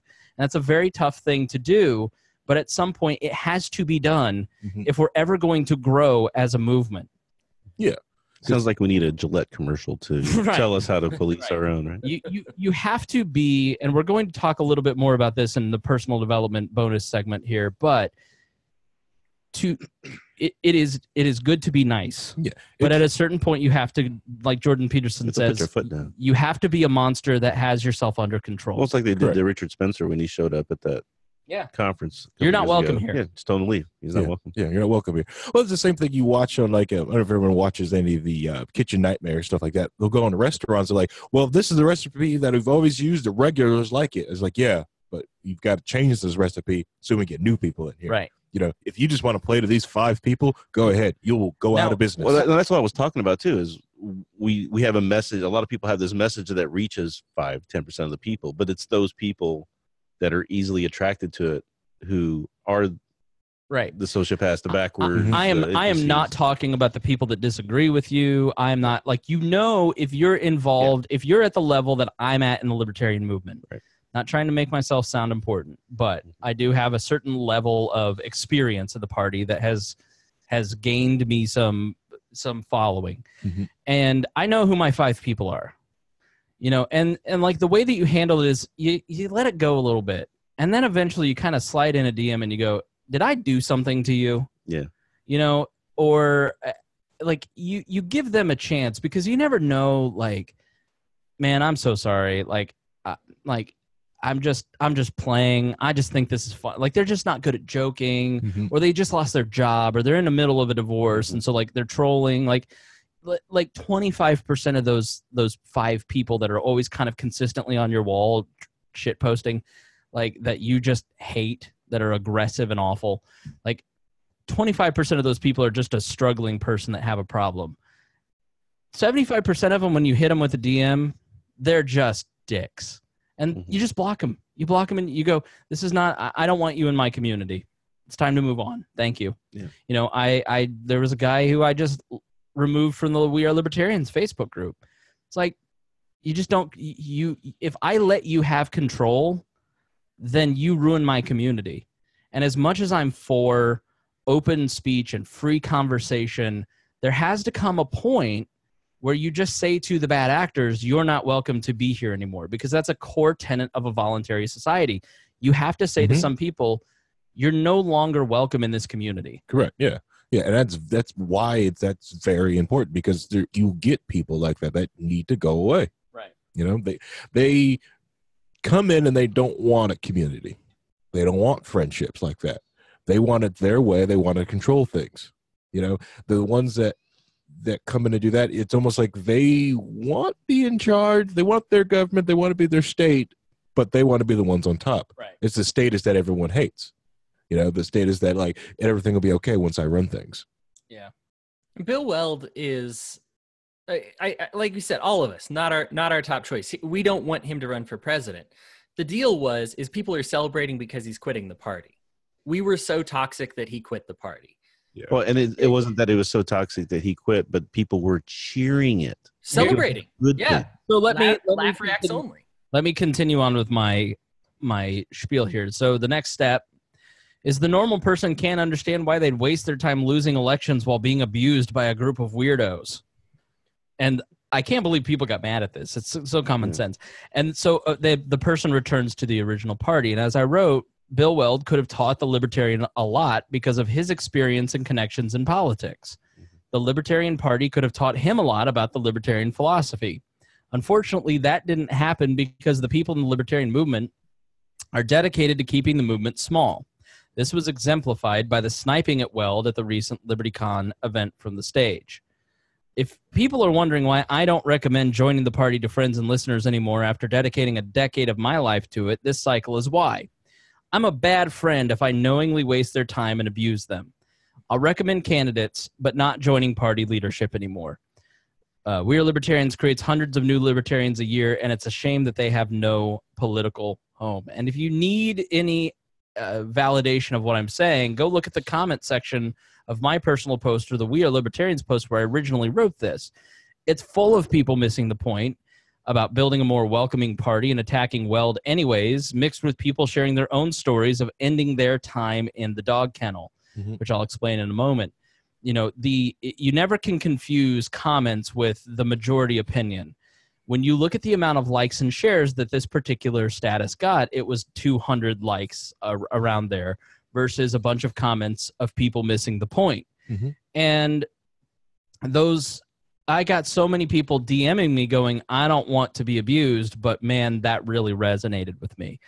And that's what I'm talking about. I'm not saying these things because I want to be mean to people like Arvin or Roger. I'm saying these things because I want us to do a better job of looking at a Bill Weld and saying, you're wrong on some fundamental issues and here's why.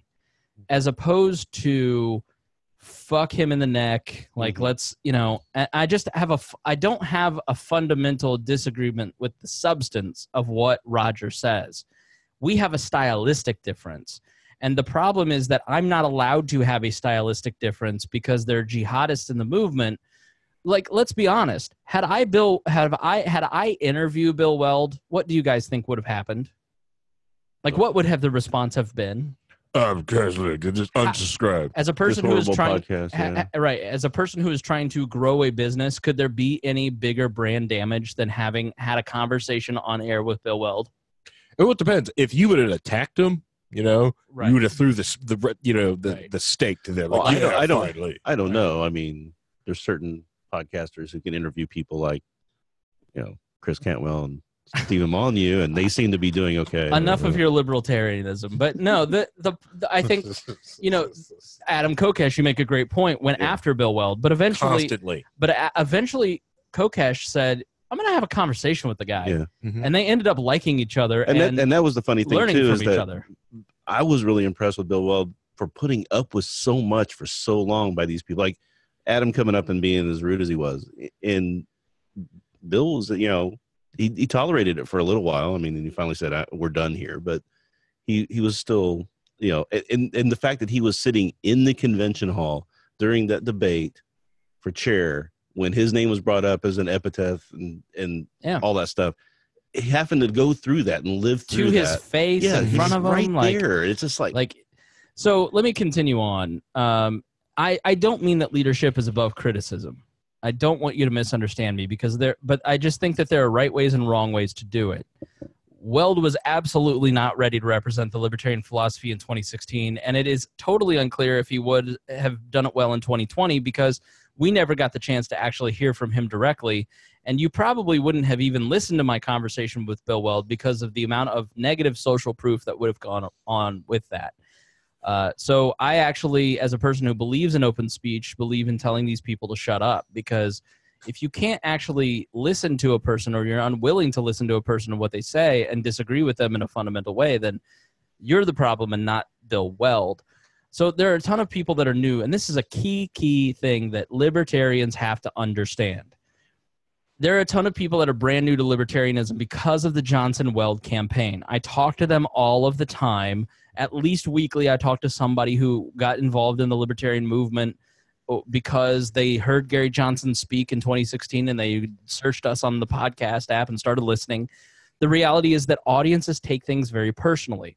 So I work for a nationally syndicated radio show with hundreds of thousands of people online. I communicate with thousands of people online a week for this particular brand, and then with We Are Libertarians, hundreds.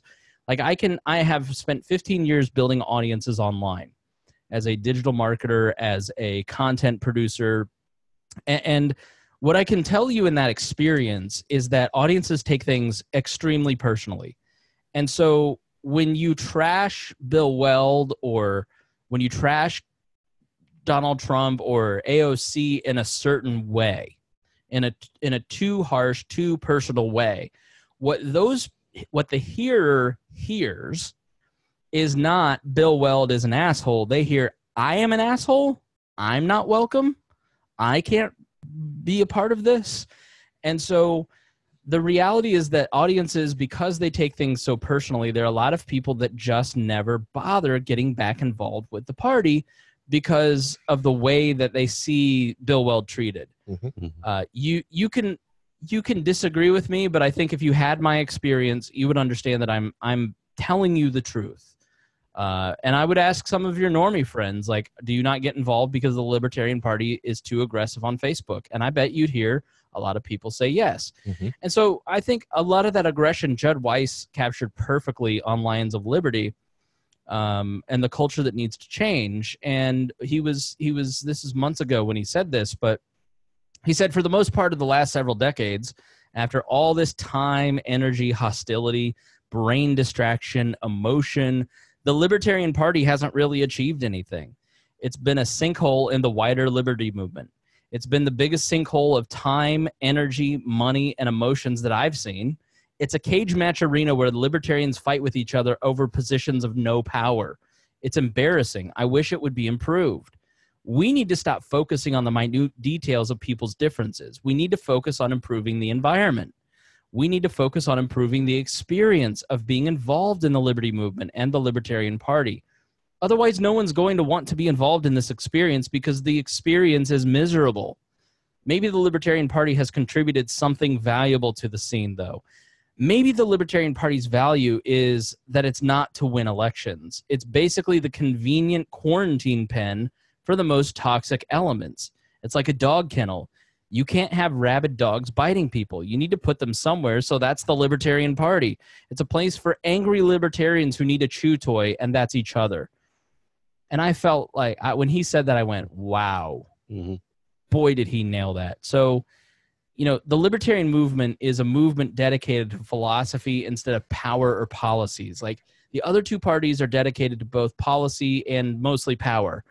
And having been a libertarian for a long time, I continually discover something new about the philosophy. The libertarian philosophy is constant, and I am ever changing. And so I'm constantly reading something new, like a Mises or a Rothbard or a David Bose or a study on Cato or something on Fee. And I go, wow, I never really, that's why I do this show, is because of the intellectual exercise of applying the principles to daily life and trying to understand something new and stretch myself.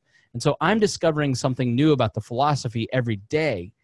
And I don't think that conservatives and Democrats have that same experience. But I've only grown through reasoned dialogue amongst friends or media outlets that I think like Fee or Cato or mostly Mises or, you know, the Tom Wood Show or Jason Stapleton or Lions of Liberty. You know, these shows talk to you in a way that talks to you on a personal level. This show, what we do is conversation amongst friends, so you feel like you're sitting at the kitchen table with us. And 85 episodes, and you still can't turn off the damn buzzers, Harry. But the way that I have grown to understand more about libertarianism is through reasoned dialogue with friends, asking questions, or researching from people that treat me with respect. The LP, the movement at large, and the thought leaders did a very poor job of treating Bill Weld as a friend. And either the party makes a space for competing ideas and new people and open dialogue, or it dies. And so I think we're at a point as a podcast where I can't recommend to you to get involved in the Libertarian Party. And I have felt this way for a year and a half. And my previous co-host, Greg, continually wanted to say this on the air. And I said, you know, the reality is we've got a lot of people who are involved in the Libertarian Party listening, and I don't want them to feel hopeless. And I think that if you are going to, because I never want to be the guy that tells you your efforts for liberty are wasted. I don't want to be that person. I want to encourage you to continually spread the message of libertarianism in the way that you think is working for you. And I think if you're involved in your local Libertarian Party, if you're in Henry County with our friends in the Boss Hog of Liberty crew, mm-hmm. It's a worthwhile thing to be involved in the local Libertarian Party. Right. It's a great way to meet people. But as a movement on the whole, I have found myself being less and less dedicated to the idea that the party works, that it's worth anything, and that it has become a waste of time, energy, money, and emotions. And I hate to say that, and this is the first time that I've said this on the show publicly, because I don't want to discourage anyone listening. If it's working for you, great. But if it's not working for you, then you need to not worry about changing it. You need to leave. You need to do something differently. And that's why I started this show. I started this show because I felt, and Roger Paxton's a great example of this. You know, I've criticized him. Now I'll say something nice about my friend Roger. Roger was involved in the Libertarian Party, and he said, this is a waste of my time. This is a waste of my energy. I'm going to do something differently. So he started his podcast, The Lava Flow, which we promote because I want you to hear what Roger has to say. He has a different point of view and a different way of presenting that point of view than I do. And I want you to listen to it and be challenged by it. I wish he runs our promos. He should encourage more people to listen to our show and be challenged by what we say. But the reality is that I have a hard time telling you to go get involved in a movement at large that I think disrespects you as just a person who may not fully understand the ideology. And that bums me out. It shouldn't be that way. Maybe we should change it from the inside. But at the end of the day, I would rather you live a happy, fulfilled life that brings you joy and you doing things that make you look forward to doing whatever that activity is, instead of going to a meeting with a bunch of people who talk shit about you or talk shit about the people that you like. Like, I just don't think it's worth it. Now, that's a global assessment of the Libertarian Party. But again, it may be individually different. Hodey, am I wrong in saying that? Should I have just kept this thought to myself continually for another 2 years? Not at all. I'm done with politics as well. That's one of the big reasons. I didn't know it was one of the reasons I got involved with We Are Libertarians at first. I just thought, I'm ready to start changing things a different way in America. And I'd rather join a media outlet that I feel like politics is taking a temperature. You'd say, okay, what's our temperature? Okay, we're 100.3. We're a little bit sick. Okay, we've been sick for a very long time. But I feel like politics is a way to take the temperature. It's okay to be passionate about taking that temperature. I'm not against that. But I feel like pushing for cultural change, societal change, talking about different things in the media, pushing for what's actually important, pushing for people to change their lives is what actually changes that temperature. I don't believe, and just by virtue of them being a political party, I just don't believe that that's the best way to change a temperature. I don't believe that's the best way to change the sickness that America has right now. You mentioned at the beginning that Dave Ramsey might be more responsible for more people's freedom just by setting them financially free than any political candidate we could get. And I completely agree, because you start living a free life. The realization of that freedom, the feeling of it is much more different, is much better than the philosophy, because we want you to live it. We're not trying to shove something down your throat. We want you to actually get there, because when people are free, they think differently.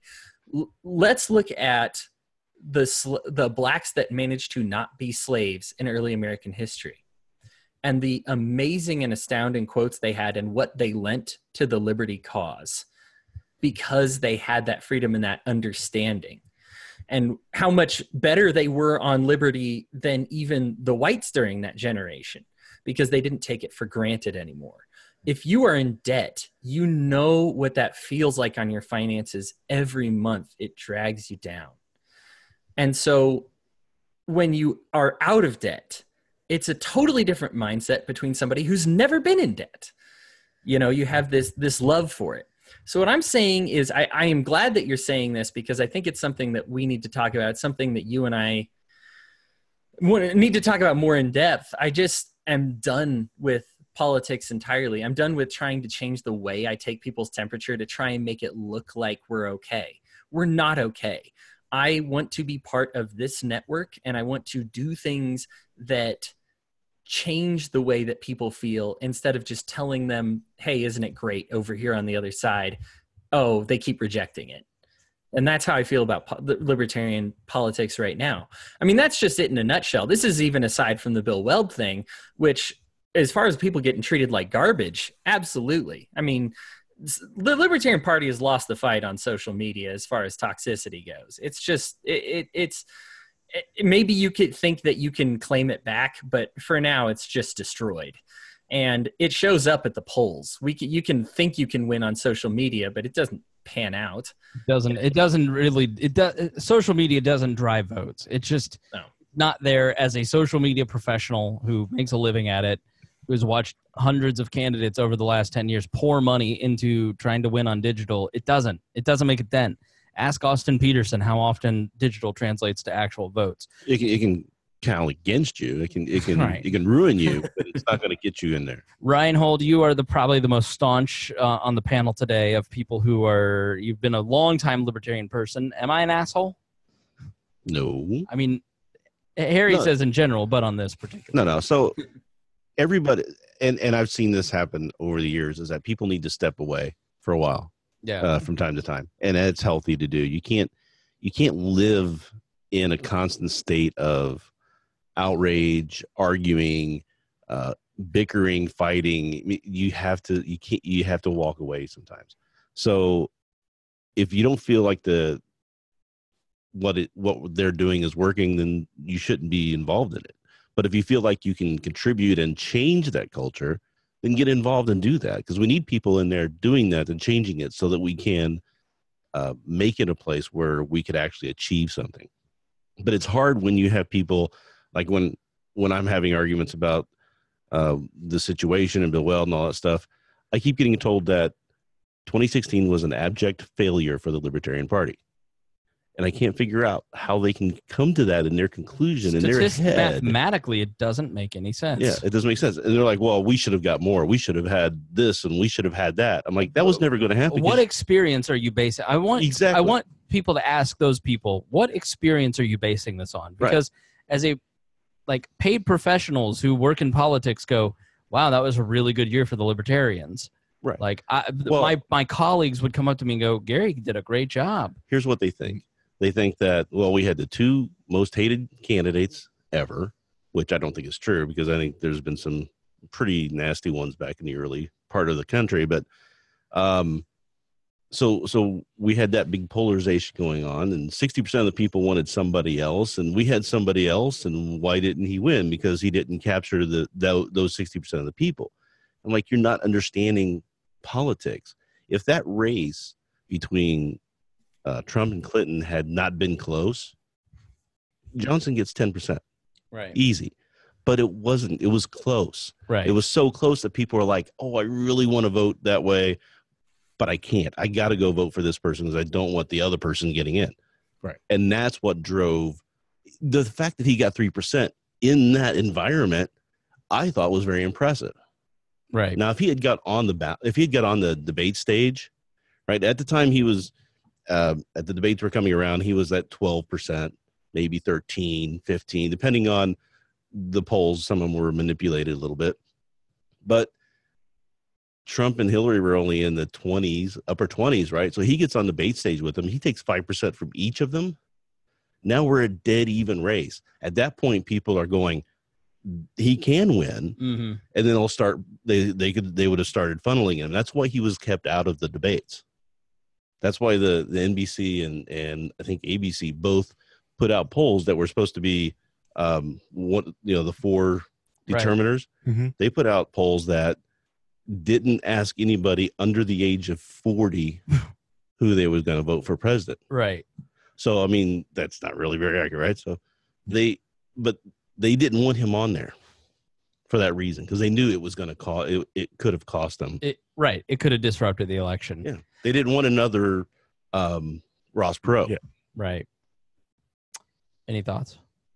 Let's see. I think you can save it for your final thoughts. I was going to say we have to just thought we hit it on the head that you are an asshole, but we're all in agreement. It's on tape. It's on recording. You know, but yeah, and you're absolutely correct, because I think when Johnson ran in 2012, no one said a damn thing about Gary Johnson. We had 2016. Yeah, people were like, "Can you tell me about Gary Johnson?" Wall put out a Gary Johnson podcast in both elections, and I would basically go to YouTube and rip the audio and put it onto a podcast feed. So when people search Gary Johnson, he'd pop up, mm-hmm. and maybe they'd find their way back to We Are Libertarians. And I must have posted 20 or less in all of 2012 for Gary Johnson, and mm-hmm. probably half of those were media interviews where he was in Indiana, and I just had access to the audio. Mm-hmm. I was posting at least 5 a week, every single week, all 52 weeks in 2016. Mm-hmm. It was insane, the amount of content that his interviews were producing. And the other thing too is that, part of the sell at the convention was that the polling companies and the media would help promote. They would include him in the polls. They would promote the ticket, because Gary Johnson and Bill Weld together, that's a force. That's a legitimate candidate right there. And when you go look at, so on Reddit, somebody put out a Reddit site, and it was under the Gary Johnson thing, but it was a list of every single interview he did on TV, him and Bill Weld.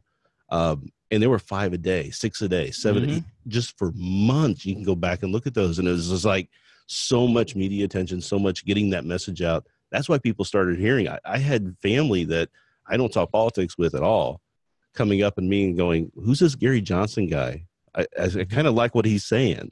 Politics is the only thing that matters in politics, and winning an election is name ID. Like, if you're running for office, you need to understand the only thing that matters is name ID. That's why we ran Rupert in 2012. He had a 50% name ID in Indianapolis, and it gave us the biggest electoral statewide vote count we'd ever had. But it wasn't a landslide, but it was big. And when I say to people who are like, well, we should run someone principled, great. Let's get people who are principled. Let's get them built up as candidates. Let's work to make them the same name recognition as you have with these other people. And it's hilarious to me when people are saying, well, we need to run this person or that person. It doesn't matter if they have any media attention or anybody knows who they are. We'll get that. No, when you've got, was it, I can't remember her name now, Amy Klobuchar? Yeah. Running, and the same people are saying, who's she? She's not going to win. Nobody knows who she is. Right. She's got more political cred than anybody on the Libertarian Party now, that if Bill decides to leave and go run for president. I find it to be two distinct people in the Libertarian movement, or the Libertarian Party specifically. I think the people who, I came up by talking to friends. Like, I learned libertarianism by talking to people and working things out and conversing in this way, with some reading, obviously.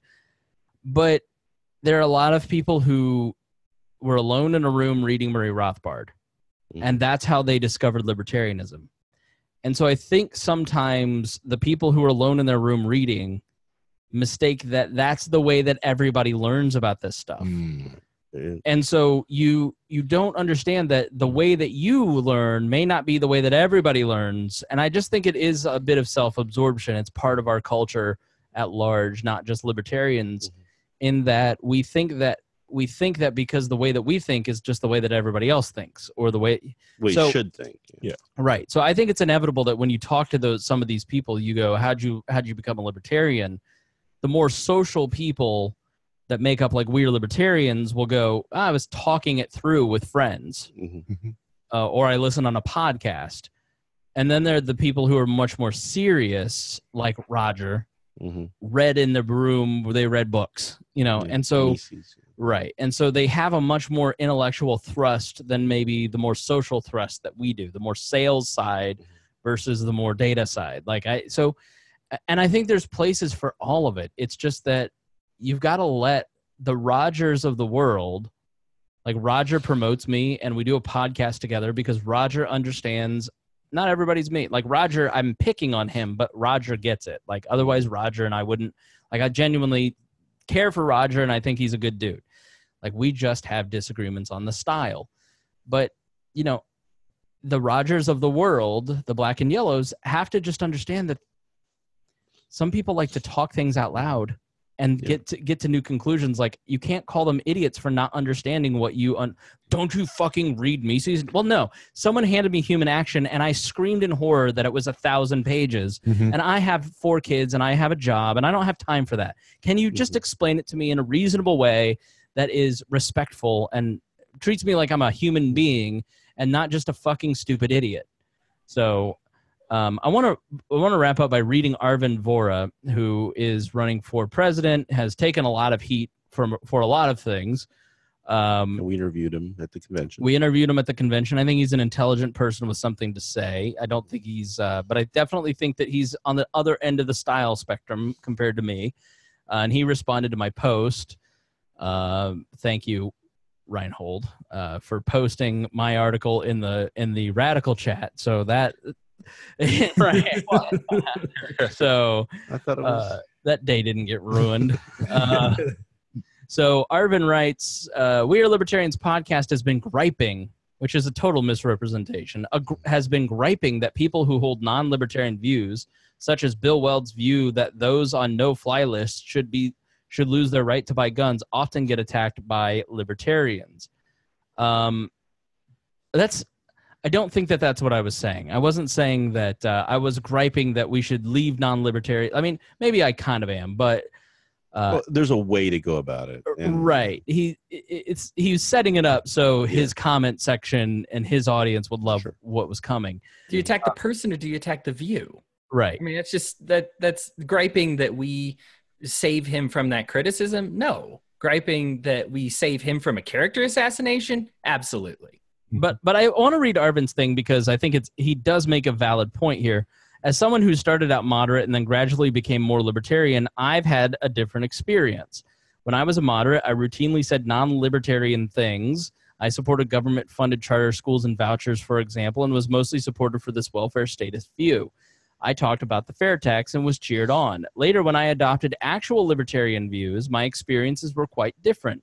When I talked about abolishing public schools, a basic tenet of minarchism, anarchism, and a part of the LP platform, I was attacked and derided.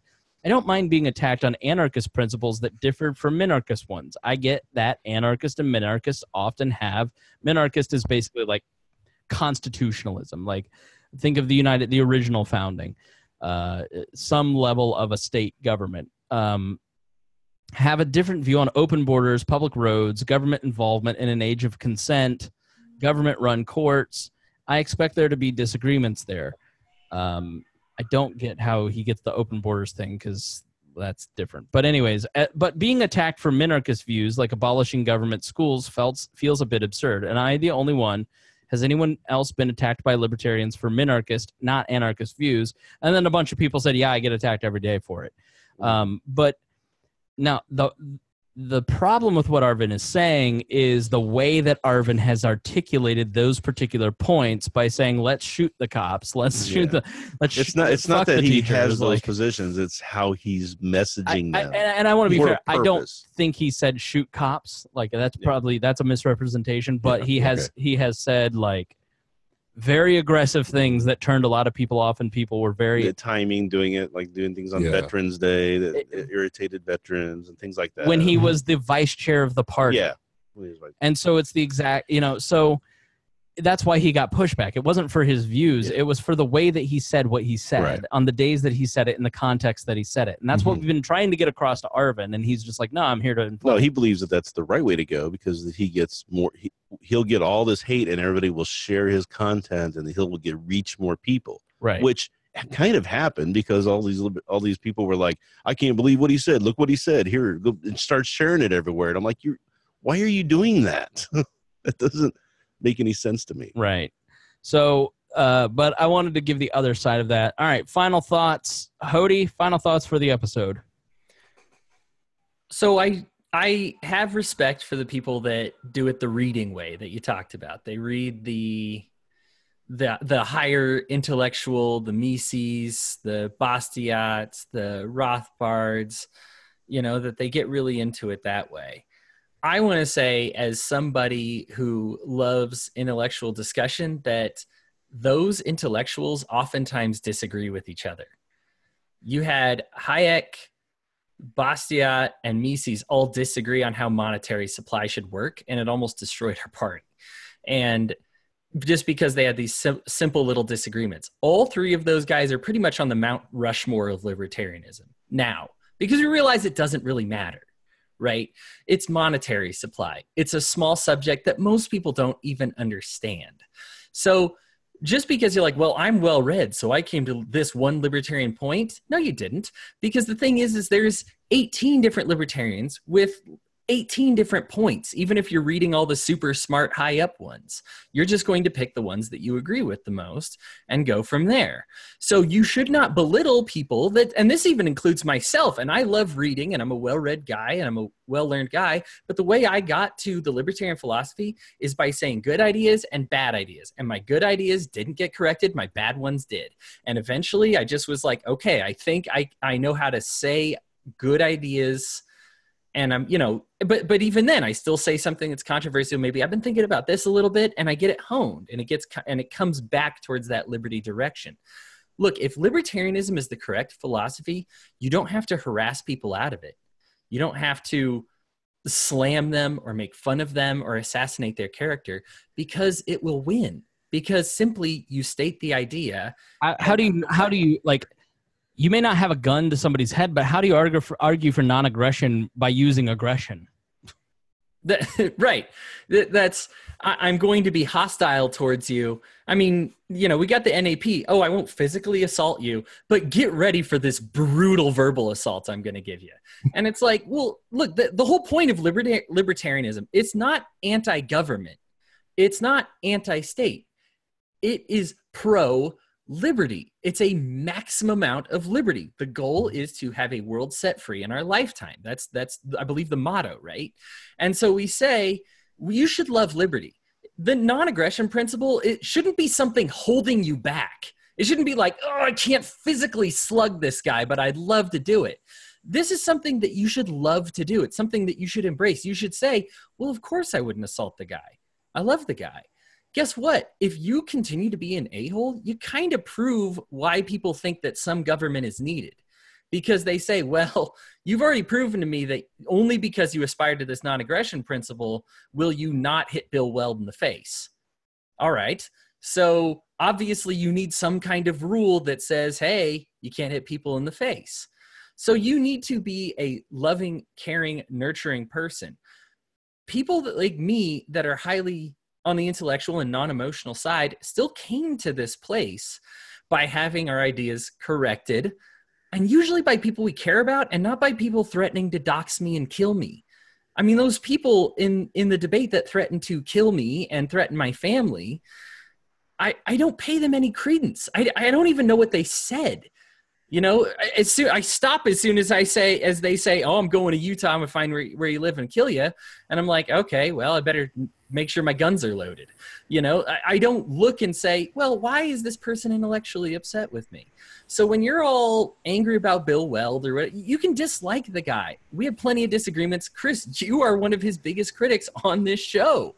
Like, we are not, it's funny to take this hard stance, but it feels like that of Voltaire, where you say, and I know he didn't actually say it, he gets credited with it, but I'll defend your death to your death, the right to say things that I disagree with, right? That you can say something that I disagree with. You have the right to say it. I have the right to come back at you with an intellectual response. I made a lot of friends from that debate that disagreed with me, that add me to their friends, and we've had some discussions that have helped change my views because they did it in an open discussion, and now I understand their views a lot better on how they feel about the issue of voting. But it wasn't because they threatened to kill my family. And so this is exactly it with Bill Weld. Sorry, I'm gonna get to the end of it. Hold on. No. I just belched. It wasn't you, it was me. Oh, you're good. It was the hamburgers. Here's the thing. We have a guy that was famous as governor for lowering taxes and increasing revenue, which is something that people feel like is a unicorn all the time, but he did it in Massachusetts. We had somebody who went after public corruption, went after problems in the legal system, went after all these bad things, professed these other good things. And what do we remember him for? Oh, he likes to take your guns, even though he changed his stance on that, and he vouched for Hillary Clinton, which is a matter of semantics on how you want to view an endorsement. But he belongs in the Libertarian Party, and he's now a Republican. So think about that. The Republicans have gained a person because we are so toxic. The Republicans gained a person that is for lowering taxes, has changed his stance on guns, so we don't got to worry about that anymore, right? Pro-gun. anti-government corruption. They gained somebody that could have been an asset to us, or that was an asset to us. I'm not saying I wanted him to be president, which everybody assumes when you defend him. But what I am saying is let the guy stick with us instead of trying to toxic him out. The people that come at us and say our candidate was better, they have public intoxication problems. They've had oopsie racist memes. They've had, I mean, these are just huge glaring problems. And so to say, well, you know where Bill Weld used to stand on guns, right? I mean, come on. Like you said, people relate to them because they say this guy represents me best. And so when you just totally dump on them, you totally dump on everybody that feels well represented by him. It's not a good way to do business. This should be a pro-liberty, pro-love movement and not an anti-government, anti-love movement. Pro-violence, yeah. Yeah. So as a person who feels first and thinks second, the opposite of you, I just don't get to that point a lot of time. I go, okay, all right, fuck you. I'm out. Fuck you. You know what I mean? Like you just, and what I think a lot of libertarians are like you, where they think first, feel second, if you feel, and they don't realize that there are people like us out here who are going, why is he being mean to me? Like the intellectual rigor of it never enters into their brain. They're just looking at the hostile way that people are talking to them. And it's a huge, huge problem. And it's a lot of it's Facebook groups and creating echo chambers. I think Facebook groups largely have been hugely detrimental to society. Except for ours, which is really pretty tame. It could use more memes, to be honest. But I kind of checked out all the. All right. Yes, you did. You've ruined it with your liberalism. Final thoughts. Well, one thing is I find it very interesting that knowing what the GOP did to Bill Weld, how bad did we have to treat him to make him even consider going back there? The hilarious thing are all the people going, oh, he promised to be in the Libertarian Party for life. Like, and then you did everything. Like, he's a human being, I think people think, oh, this is an avatar that I can just jump my feelings on. Like, this is a human being who has self-respect at some level. He stayed longer than any of the other candidates in 2016. Yeah. Austin, 2 years later, was running as a Republican. Yep. Mm-hmm. And McAfee was out doing whatever, McAfee things. Right, McAfee things. Perry, he's a lifer. He's lifer. And, I going to the convention, I learned to really started respecting him a lot more than I did during the 2016, just because I saw his dedication. And that's the thing, is you see people dedicated to stuff. Bill Weld in 2018 endorsed dozens of libertarian candidates, raised money, called them up, raised money. Yep. Laura Epke has a great comment that she made where when she made the switch, she got a call from him saying, how can I help? Right.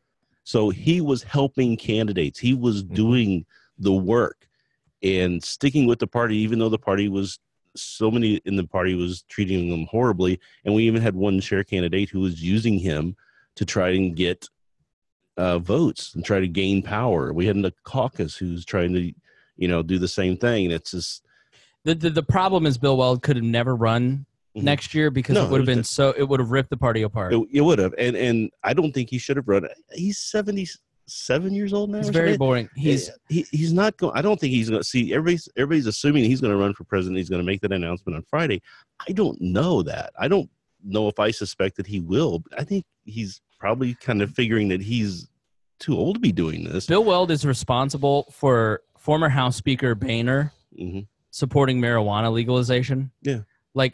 So that right there, Bill Weld lobbying a former Speaker of the House who wields immense power is now an advocate for something that we believe in. And it's because of Bill Weld. He never gets credit for that. And that's, I think, the point of this episode is that there's shades of good and bad in everybody. There's things that people do or don't do.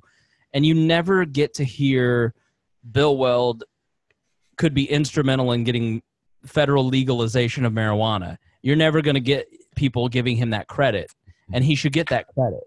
Right, because him and Gary Johnson were doing that in the 90s when nobody was talking about that. Right. Yeah. Well, yeah, because it is a shame because with him coming and crossing over and crossing that line, he may didn't want to be in the Republican Party and wanted to be in the Libertarian Party, and he still speak Republican. So as you change him, he still has his foot and speak like the Republicans. So he also helps get those other Republicans that are over there. You're like, well, I don't know. I heard those guys are dick. No, they're not. Come on over. It's fine. I'm having a great time over here. That could have happened. That we could have had, how you say you want Justin Amash or Rand Paul to come over to the Libertarian Party. Why would they? Why? After they saw what you just did to people who are arguably more libertarian than some of them are. Right. Rand's probably never, ever going to go to why would I go over there? You saw what they did to him? I What they're going to do to me? I titled my article, Bill Weld left the party, and I don't blame him. Yeah. I need to read for my final thought, the rebuttal that I wrote. I was very proud of myself. Yeah, and I'm also glad on this episode we got to all agree that Dear Leader's an asshole. What? I'm tired of being treated this way. I'm taking my toys and going home. Oh, wait, I own your microphone. Get out of my house. Every time you call him an a-hole, he turns the thermostat down just a little more here. Right. So you know. Rhinehold, turn that down to 66. I'm also glad that Hodey gave us our Black History Month fact for the month. Which was? Huh? Oh, just talking about actually you just glossed over free black speeches in the age of racial slavery in the United States. I would think I was getting my charger at that moment. Oh. Like, it was dying, and Hodey was making this great point. And I was like, well, if Hodey wants to keep making this point, I better walk away. Anything else? The other thing is, I think one thing, like the people that are in the Libertarian Party, that they see these Facebook libertarians. Honestly, it's like when they start going about, like I feel awful for them, because it's like a lot, as all of them are there. I'm like, wow, can you imagine if all these guys actually paid dues and showed up to meetings? The Libertarian Party would have a lot of money. But yeah, they don't. They sit on Facebook. $25 a year. That's not a lot of money. Not a lot of it's money. Not a club. Stop focusing on membership. Get people elected. That's what people care Exactly about. right. Yeah. Nobody cares about how many members you have. You get people elected, you have more people join the party. Right. I'm just talking about just having cash in the bank to do stuff. I get you. Yeah. Not having to do the ballot access fights is going to be the biggest deal for 2020. But, yeah, that's going to be huge. It's going to be massive. So and I'm afraid we're going to lose it all. We're doing the same thing we did with Berglund back in '84. Mm-hmm. We lost 20 states, and because we had 50 ballot access, then we went down to like 20 something, and it was just, I don't know. And we've had this fight before. We can't learn from history, and it just frustrates me. And the one thing I really want to do, and this thing goes out to work for Chris Spangle, that I want you to go out and get this opinion from. Ask Rob Kendall how he feels about what happened to Bill Weld. Yeah, because that'd be good to get on the air. Yeah, because now it's like, all right, Rob was putting his toe in, playing around with it, seeing what happened to him. Come on, they would take Rob. I would even try. Rob Kendall, I would even try now. Rob's local radio talk show host. He's been on this program a lot. We love Rob. He's considering running for governor of Indiana next year. He's in. Rob's not even a libertarian. Why would he? It's like, okay, he's more high profile and more libertarian than the no candidates that you were going to run next year. And so, like, the reality for the Libertarian Party is pull your head out of your ass. You have no power. You have nobody wanting to join you. You bring nothing to the table. You don't have a vision for America. You don't bring any policies. Your presidential candidate in 2016 couldn't list his cabinet. Like, what do you bring to the table? Like, quit pretending that people like Bill Weld was taking over the Libertarian Party. He was using us for what? Yeah, like, Bill Weld was using you for what?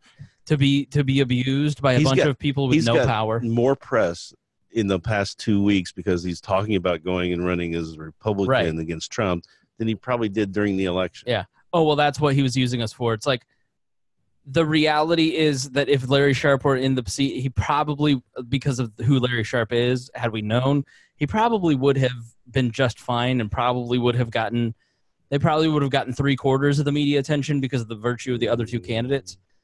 I think it's fair to say 50 to 75% of the media attention. They get a lot more media attention than Jill Stein did. Well, for sure. And they were including Jill Stein just because they wanted balance on that. No, I mean, Weld was sitting by Johnson's side all the time. But the fact is that what is the reality? Bill Weld goes back to the Republican Party. Now people are talking about him. For how long? The reality is nobody's going to vote for that dude in the primary. Right. He's going to have the same experience that every other person who goes back, like ask Bob Barr how that works out. You go back and nothing happens because you're a traitor to them. You're a traitor to us. You're a man without a country. And so Bill Weld didn't use this party for anything because this party really doesn't have anything to offer anybody. And if you actually want people to take you seriously, like when I was hired at the Libertarian Party in 2008, I was hired from a radio station as a reporter, as a talk producer. They said, great, this is going to solve our media problems. We're going to hire the media guy. And I looked at them and I said, I'm not sending out any press releases. I'm not doing any media because you have absolutely nothing that interests the media. If you want the media to cover you, you have to be interesting.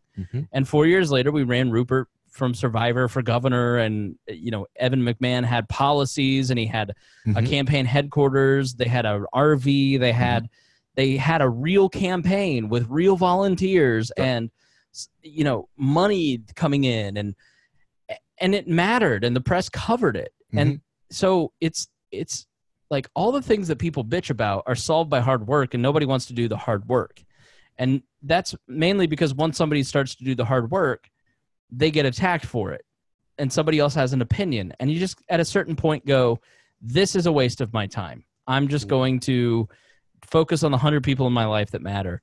So for my final thought, I'll read what my follow-up post the next day after I posted what I read you earlier. I need to apologize for my earlier post about Bill Weld. I said in ignorance and disinformation are bad, and open dialogue is good.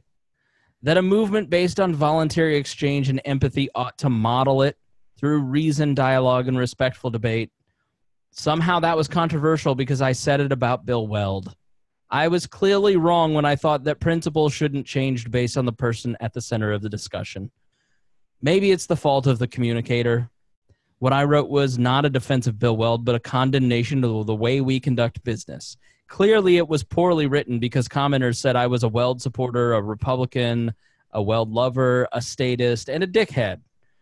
I promise not to take the hundreds of angry responses as a point proven. I will take it as a correction of my own behavior. From here on out, I will conform to anything the libertarian movement wants, so I will fit in even when it violates my own beliefs. And that got a lot of laugh reacts. But so, yeah. Thanks for joining us here on the show. Thank you, Hodey. We appreciate you. Hope you stay warm out there in Mormon land. Oh, especially with all my fat gone and my new keto stuff, it's been tough. It's been that hard. First winter as a skinny guy is cold. Dude, a gust of wind came up just today when I was going to my car, and I was like, oh, I need to start wearing sweaters like an old white person is supposed to. Rhinehold, Harry, thank you for being here. Thank you for having me. All right. We will see you tomorrow. Let me stop the recording, and then we'll just jump right in. We'll make this fairly short.